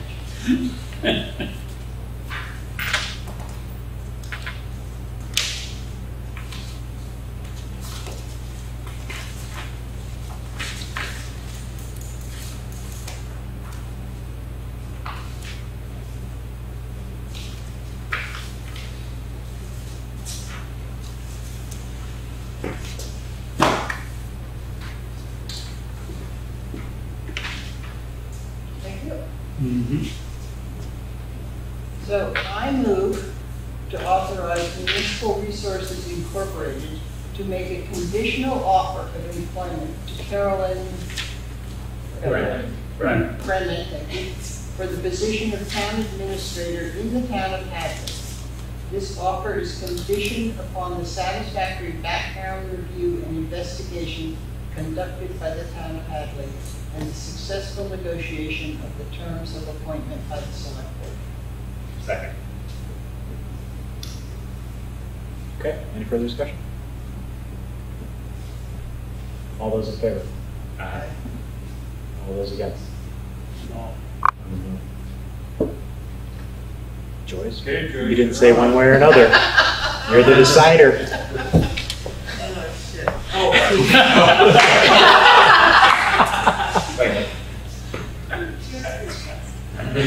See, you didn't speak quick enough. You gotta speak quicker. John, you always waiting for you to hold on. I'm gonna go now. So then, would you make, somebody make the second? I'll make a Motion. motion to, whatever she said. I think you gotta read it. I move to authorize Municipal Resources Incorporated to make conditional offer to employment to Tom Karina. Carino for the position of town administrator in the town of Hadley. This offer is conditioned upon the satisfactory background review and investigation conducted under the town of Hadley and successfully negotiate the terms of appointment by the select board. Second. Second. Okay, any further discussion on that motion? All those in favor of that? Aye. Aye.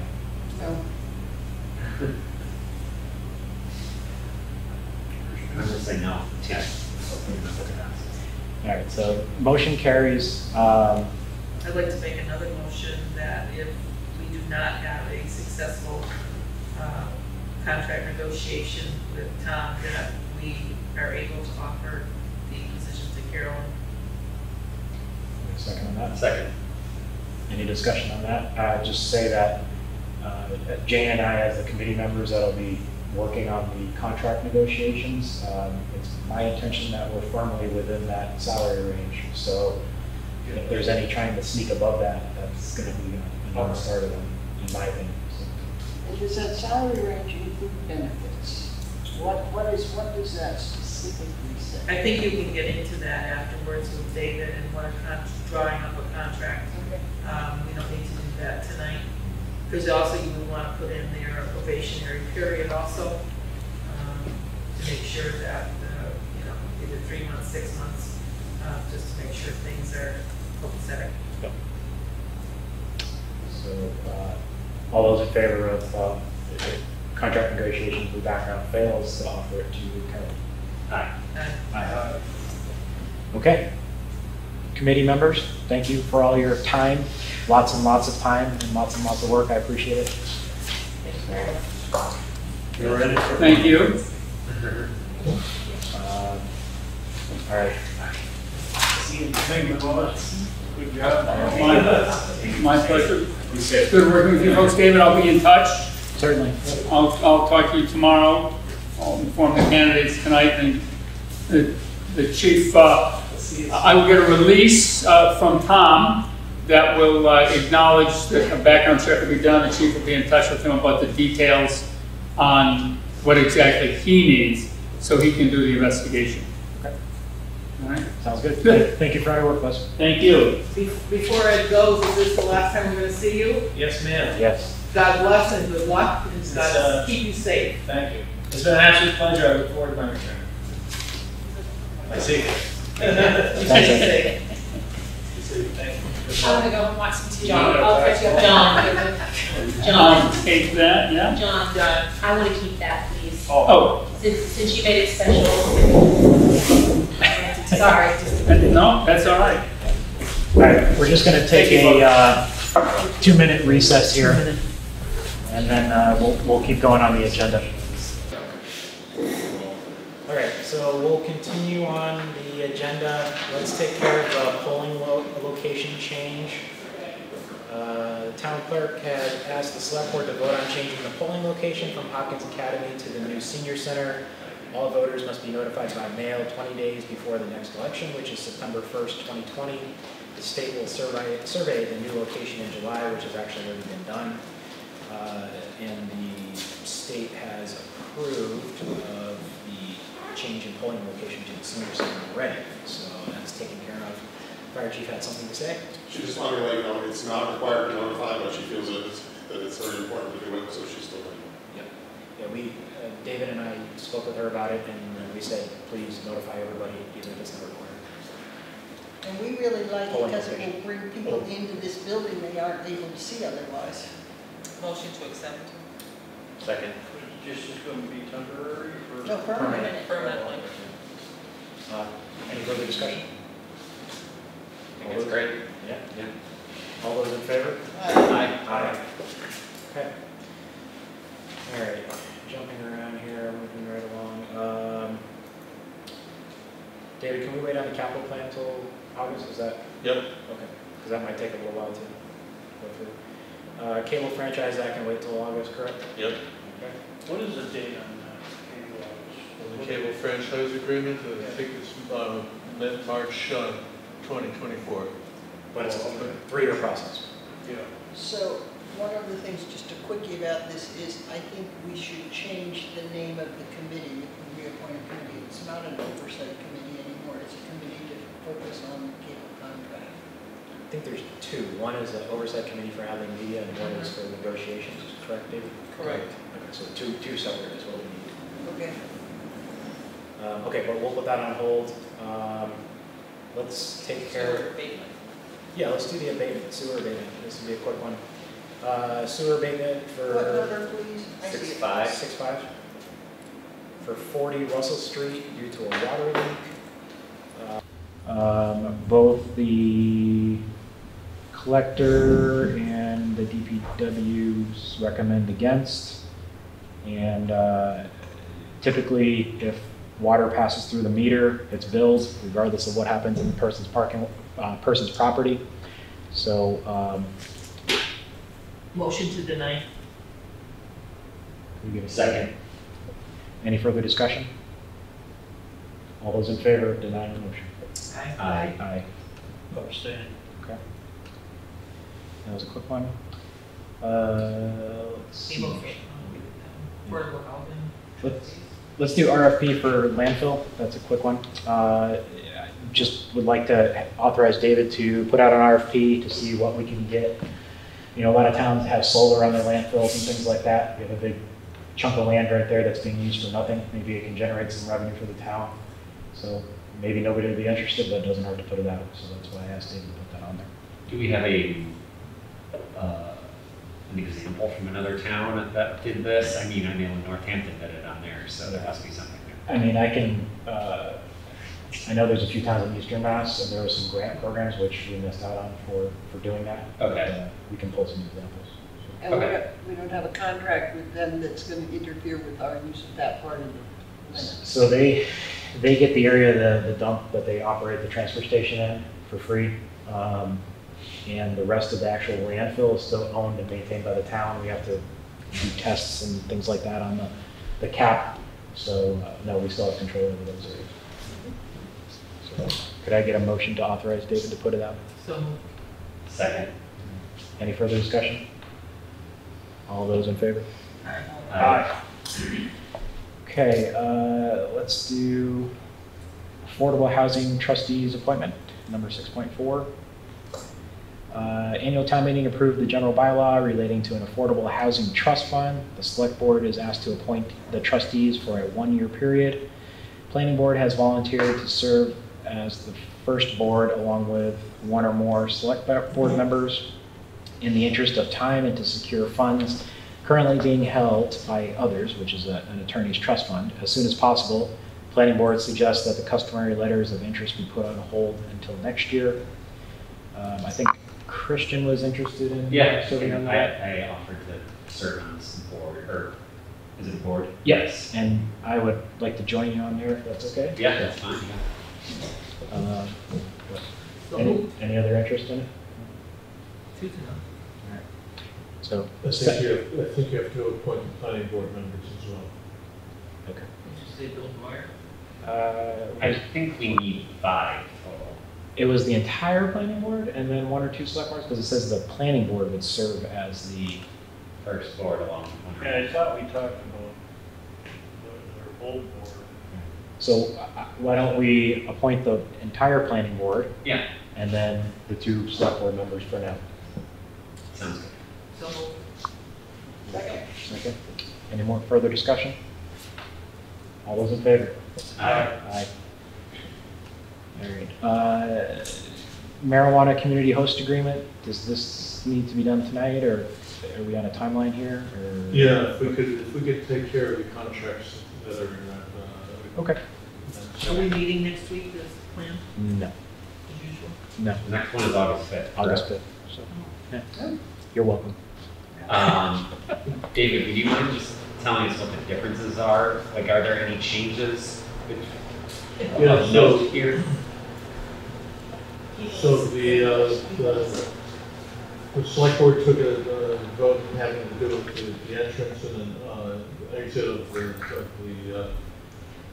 Hadley Holistics into the Hampshire Mall. We incorporated those requirements into the new community host agreement. The salient features of the community host agreement is the town gets 3% of the gross revenue from retail sales of adult use marijuana. The Hadley Holistic contributes $10,000 to a Hadley charitable fund, and they've already named it. It's not in the document, and so I don't want to say it out loud until they've had a chance to commit fully to this. Then there are certain performance measures that they need to adhere to. And we can renegotiate this in a 5-year time frame. So this is a 5-year contract, 3%, $10,000, plus 40 hours of community service and renegotiation. How does with the changed entrance? How does this compare to our host agreement with the Heirloom Collective? Is it? It's about the same. Okay. Could I get a motion, please? I can make a motion that we sign the host community agreement with Hadley Holistics. Second. Has this been reviewed by police and fire? No, it hasn't. I haven't reviewed the actual agreement, but everything right up to it, as long as I was involved in the process with the first one, so if it's on par with that one, I was involved in that. And they haven't pulled any permits, like building permits or anything along those lines yet, so that would have to get signed off from police and fire, I believe. Okay. Yeah. Planning board as well, I guess, for a site plan. Okay. So any further discussion? All those in favor? Aye. Okay, good, Tim? Then we have the accounting agreement to extend that for 1 more year before going out to bid if I can. I'd like to pull that until we have our scheduled conversation on Friday, and then move that to the 5th, if that, or our next meeting, if that all goes well. All right. And then it mentions ambulance service, but I see 2 Hadley agreements attached. Is there an ambulance amendment? Yeah, we still working on that, so that we're not ready for. Okay, so that's it for that. Tonight. And I'm still working on the Point software. I sent over the revised contract to Point, and I have not heard anything from them. So I should send them a note tomorrow morning and say, time to waste them.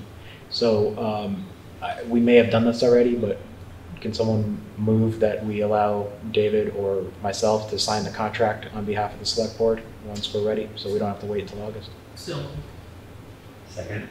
Yeah, the chair. This is with the building inspection software? Okay.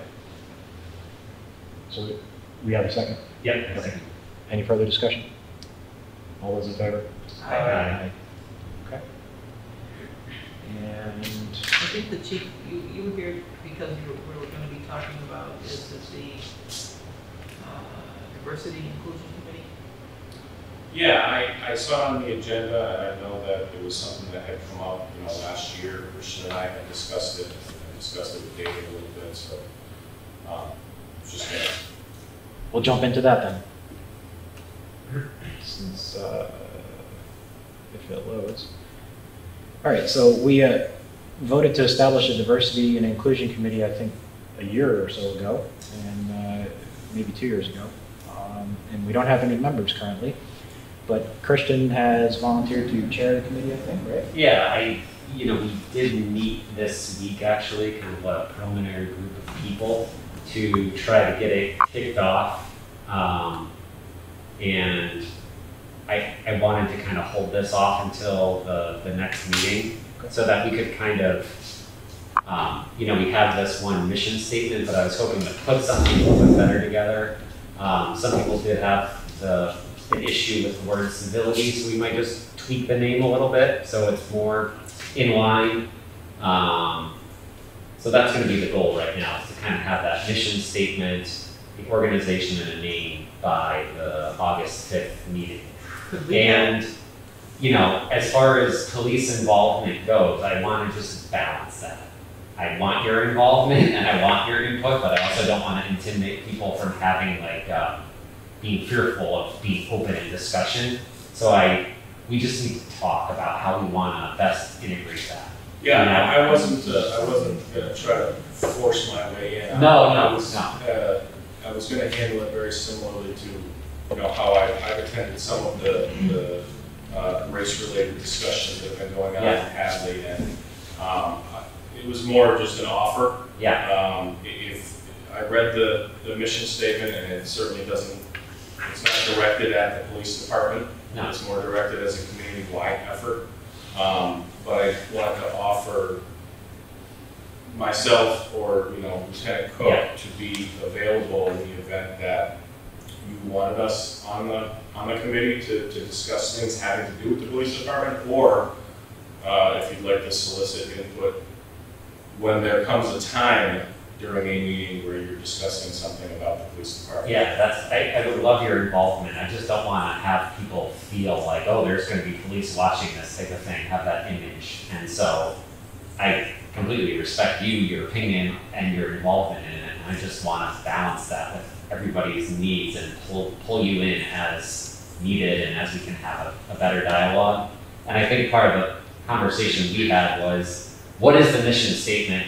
What is the goal of this committee right now? Because if you just look at it broadly, we could go in 30 different directions. And I was kind of like, let's come up with some achievable goals that people are interested in doing instead of having broad goals that aren't really, we can't achieve, and so that's what we're kind of working on. Yeah, so if you're going to hold off till the 5th, whether I'm there at the meeting or not, I guess that's what I would put to the board today. Yeah. So that you're aware that we are willing to be involved. Yeah. If you want us. Oh yeah, I definitely as the person, the select board liaison on to that committee, I want your involvement in it, but maybe not every meeting, You're gonna televise these hearings? We could, it's an ad hoc committee, but it would be nice if we could. I was hoping actually to set it up where there could be a recording, like a quarterly or something along those lines, presentation to the select board that engages the conversation, and maybe that's more recorded than individual discussions. So I don't know with ad hoc committees or committees along this line if they have to be recorded.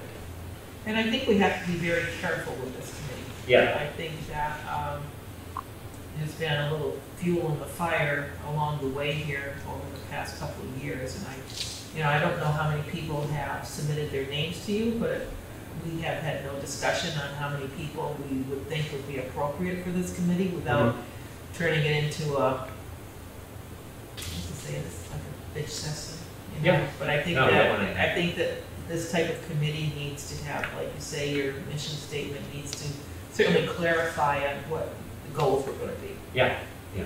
And not just be out there to complain, but how can we fix things? How can we go about things? And I think with the chief offering his presence, I think I would like people to not feel intimidated that they are present and they are willing to do whatever they need to do. And and that committee can certainly work with how they would like to have that offered. I think that's a good offer. Yeah, I just want to balance it, Yeah. You said you had like 10 names, something like that? 10, I think around 10 people right now, Before the 5th, will you let us know who they are? I'm telling them it would be really great to have something a week before the 5th, so we could give it to the select board, then you guys have a chance to review it, so you don't get there on the 5th and But like. what is the number that we would like on the committee, and what? An odd number, please. You don't want to do what we did today?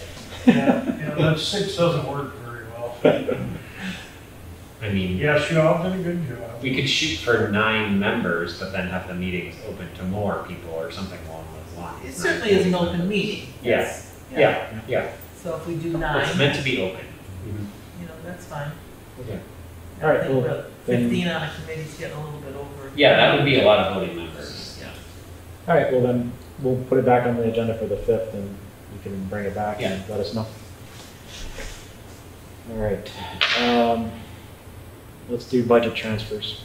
7.2, end of year line items. Yeah, so there's $4,501 worth of budget transfers, about a dozen or so. These are very small transfers, just cleaning up line items that overran. And I've already talked to the finance committee chair, so she knows that this is coming. Good night. We get a motion to approve this. So moved. Second from Christian. Any further discussion on the transfers? Okay, all those in favor? Aye. Aye. Aye. There's nothing, everybody stated on the budget. Yep, pretty good. That's good. Good, well. Let's see, we have COVID-19 update. David, do you have anything you want to hit on that? Yeah, just very briefly, the governor has moved us into the first part of phase 3, which means that we have more restaurants, retail shops, sports arenas, museums, other venues that they're opening up, and so we'll continue to work with our business community to make sure that licenses, inspections, all of this is expedited. There's also a revision on the gatherings requirements, and so there are more opportunities for people to gather in higher numbers. Obviously, prevention of transmission of this disease is paramount, so there are different requirements based upon where you are, what you're doing, whether you're indoors or outdoors. You've got to wear a mask, or you have to participate in some way to prevent the disease from transmitting from one person to another. So a lot of details there, a lot of conditional permissions, but basically things are opening up in Massachusetts more broadly. I think the main thing that we need to really be concerned about and aware of, and I'm not sure if anybody, if we've had any contact with somebody from the 5 college areas, with all of the students converging on this area now on August 24th and 25th, we are now going to have quite a few people traveling in from across the country to go to these colleges. Mm-hmm. So our awareness and our guard needs to be up even higher, especially with people coming from areas of Florida, Texas, areas that right now are inundated with COVID patients, that their hospitals are in a mess down there. They're having no beds in their ICUs. So I mean, now they're going to be coming into this area from across the country, and I think we need to put out there any conversation at all with colleges, Mike, about the COVID and what they're doing.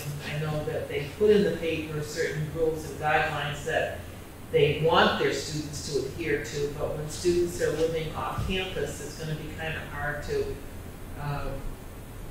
keep track of them. Yeah, so we have a unified command meeting that we're trying to set up for this Friday. So we're talking about phase 3 reopening, new gathering regulations, the 5 colleges.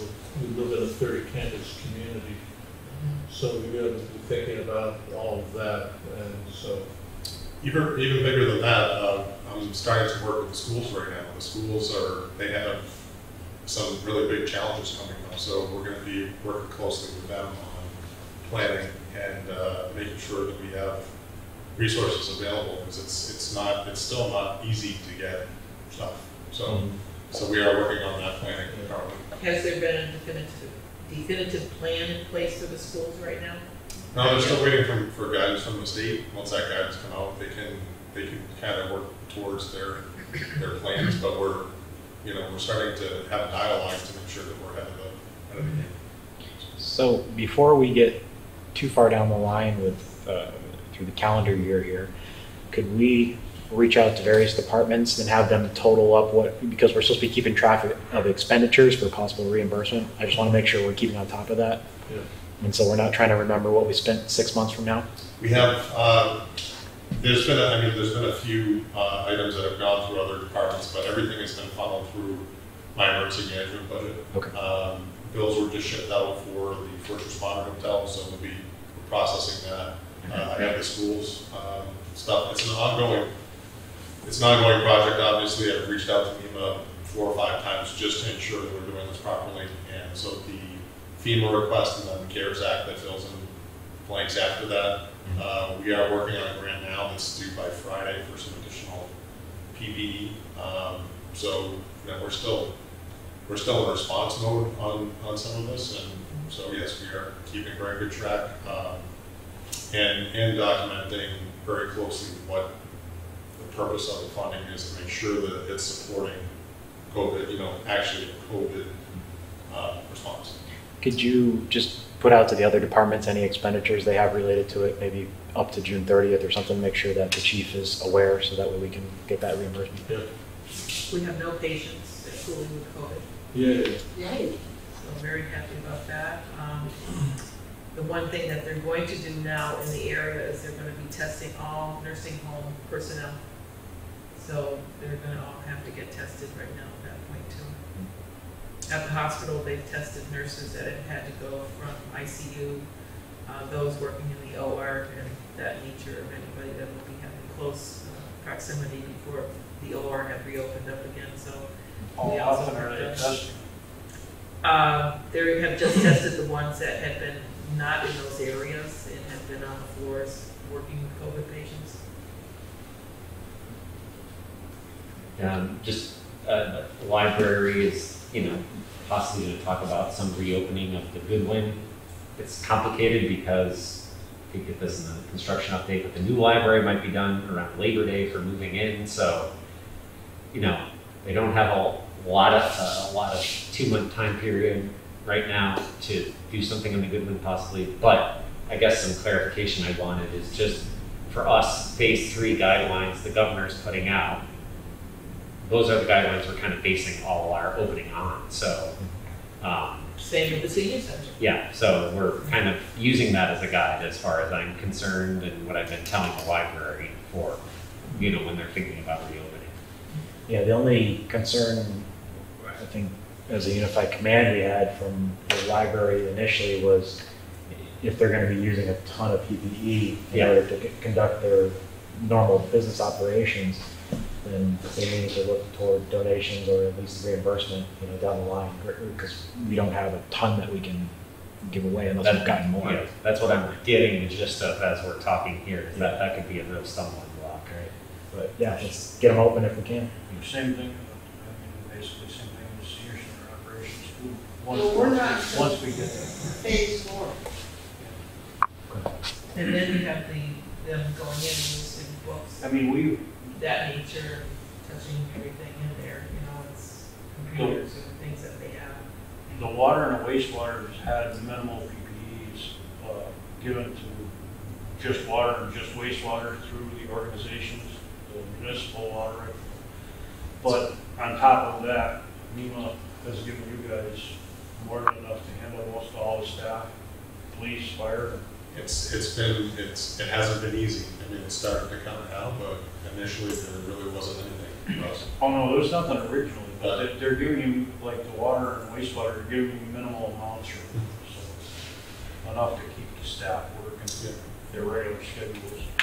Hampshire County, the fire chiefs have a cache put together because we want to ensure that if we have an increase in cases, that we will be able to still support the 20 Hampshire County tank. So we did, when prices were still a little bit lower on equipment, we do have that cash that's available that we've been, you know, sharing with other communities.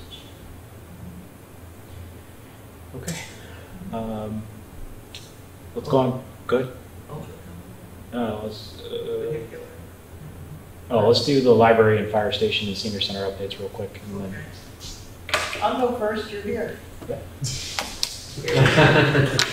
We still have some bugs that we're working on, but basically.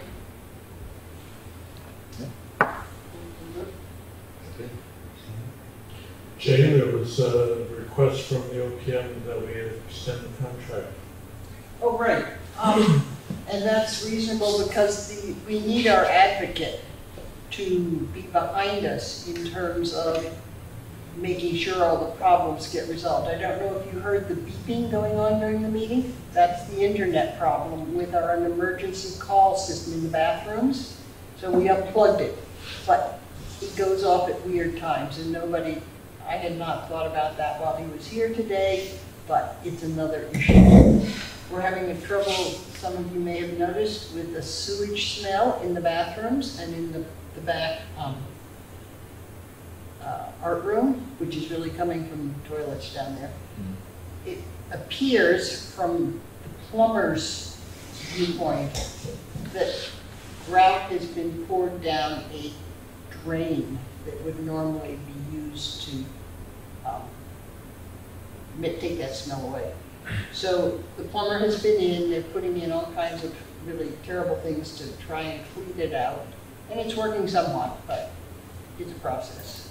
We won't plug toilets now, for God's Well, sake. No, we'll plug the toilets, it's just a stench. the toilets have traps in them and the drains do not, so have they wet all the traps to double check and make sure that they're not dry? This has been going on since June 1st when we moved in, and yes, they have, because we're very vocal about it. also the HVAC issues, right? And the heating and air conditioning, getting a temperature, they acknowledge that the system is working the way it was designed, and they acknowledge that the residents in the building are not happy with the way the system is working. Mostly we're really cold. At one point, they said the easy way to fix this is we'll fire up the boilers as well as the air conditioners. And I said, no, that's not the inexpensive way to fix this. So I suggested that they reset their set points up 4 degrees because we were always 4 degrees colder. And they've done that and it seems somewhat better. Okay. I can make a motion to extend the OPM contract for the Hadley Senior Center. I'll second. Any further discussion? All those in favor? Aye. All right, and then Joyce, fire station. Fire station, yeah. Since we're not meeting until August 8th, we still want to hold off on that and to just mention slightly that we're looking into it. Huh? We're looking into it, we can mention it. Go ahead. Well, about fiber optic, we're putting fiber optic in up at the North Hadley Fire Station down to the center. And it has come to Mike's attention that the senior center and the library and the town hall. Yep. We're gonna investigate what it would take to network all of these buildings together. So that way we'd be done with it. We're working with Northeast IT and the IT folks for the projects because the plan is to try and have all of our fire alarms monitored at the center station. So by looking into this, we're hoping that we can, stay at the alarm budget and then also just cover some shortfalls for some of the other projects. Sound good? Sounds good. One thing from, go ahead. The new North Hadley Fire Station looks great with the sprinkler systems and the lawn and the mandatory water ban sign on the lawn. I have a lot of comments on that. You like that? They have not been on though. I drive by it many times a day. They have not been on. They were clearly, we went up there the day I spoke with Chris, spoke with her, put a plan together, and they were not. Phil Colombo just wanted us to vote on adding 11 days to the GC's substantial completion timeframe. So June 13th to June 24th. This is to simply align the substantial completion certificate date with the contractual substantial completion date. So if I could get a motion on that, just to approve that. So moved. Sorry. Any further discussion? This is June 23rd? It's the June 13th to the 24th. Okay. We're way past that already. We're in July though, isn't it? Yeah. But it's not July. No, it was just a substantial completion, so it's just making sure it was in line, because it was supposed to have a substantial completion, Paperwork. but it wasn't. Okay. We had a temporary CLO rather than a full CLO. So just fixing the paperwork issue then. Correct. Correct. Okay. All those in favor? Aye. And other than that, we're almost, this list is getting thinner and thinner, and we're looking at probably August for an opening date, putting it off until we can have people come in to take a look at it. And Are there fire trucks in there yet? Or is it? not yet. Not yet. Speaking of that, David, can we talk to Senator Comerford and Representative Carey and see where our North Hadley Hall Article 97 legislation is? Because once those fire trucks are out of there, we need the building out of there too, or gone. One way or another. Training. Yeah. Go on. All right, next I item. can say the library too if you want. Oh, yeah, Yeah. Let's see. Oh, yeah, they're looking at Labor Day, hopefully, as like a move-in date, substantial completion. And the next things will be going out to bid for solar that's coming down the line. That's just to get the LEED certification guaranteed and get that $100,000 grant for having the LEED certification. And then, kind of the library community has come together to get a good deal on landscaping materials from Wanzik Nursery. And they're putting out to bid the installation of the landscaping, but there will also be some community involvement in installing that landscaping. One other thing is just needing to coordinate with the senior center on some activities that still have to happen in that paved area, like they have to put curbs in and different things along those lines. So, Jane, I don't know if you're willing to serve as a point person, or I don't know if Bill or who, but okay. That's about it. All right. Great, they both look, buildings look good all around. Last, next to last, common victualler license for Joy Bowl. Jennifer, do you want to? Yes.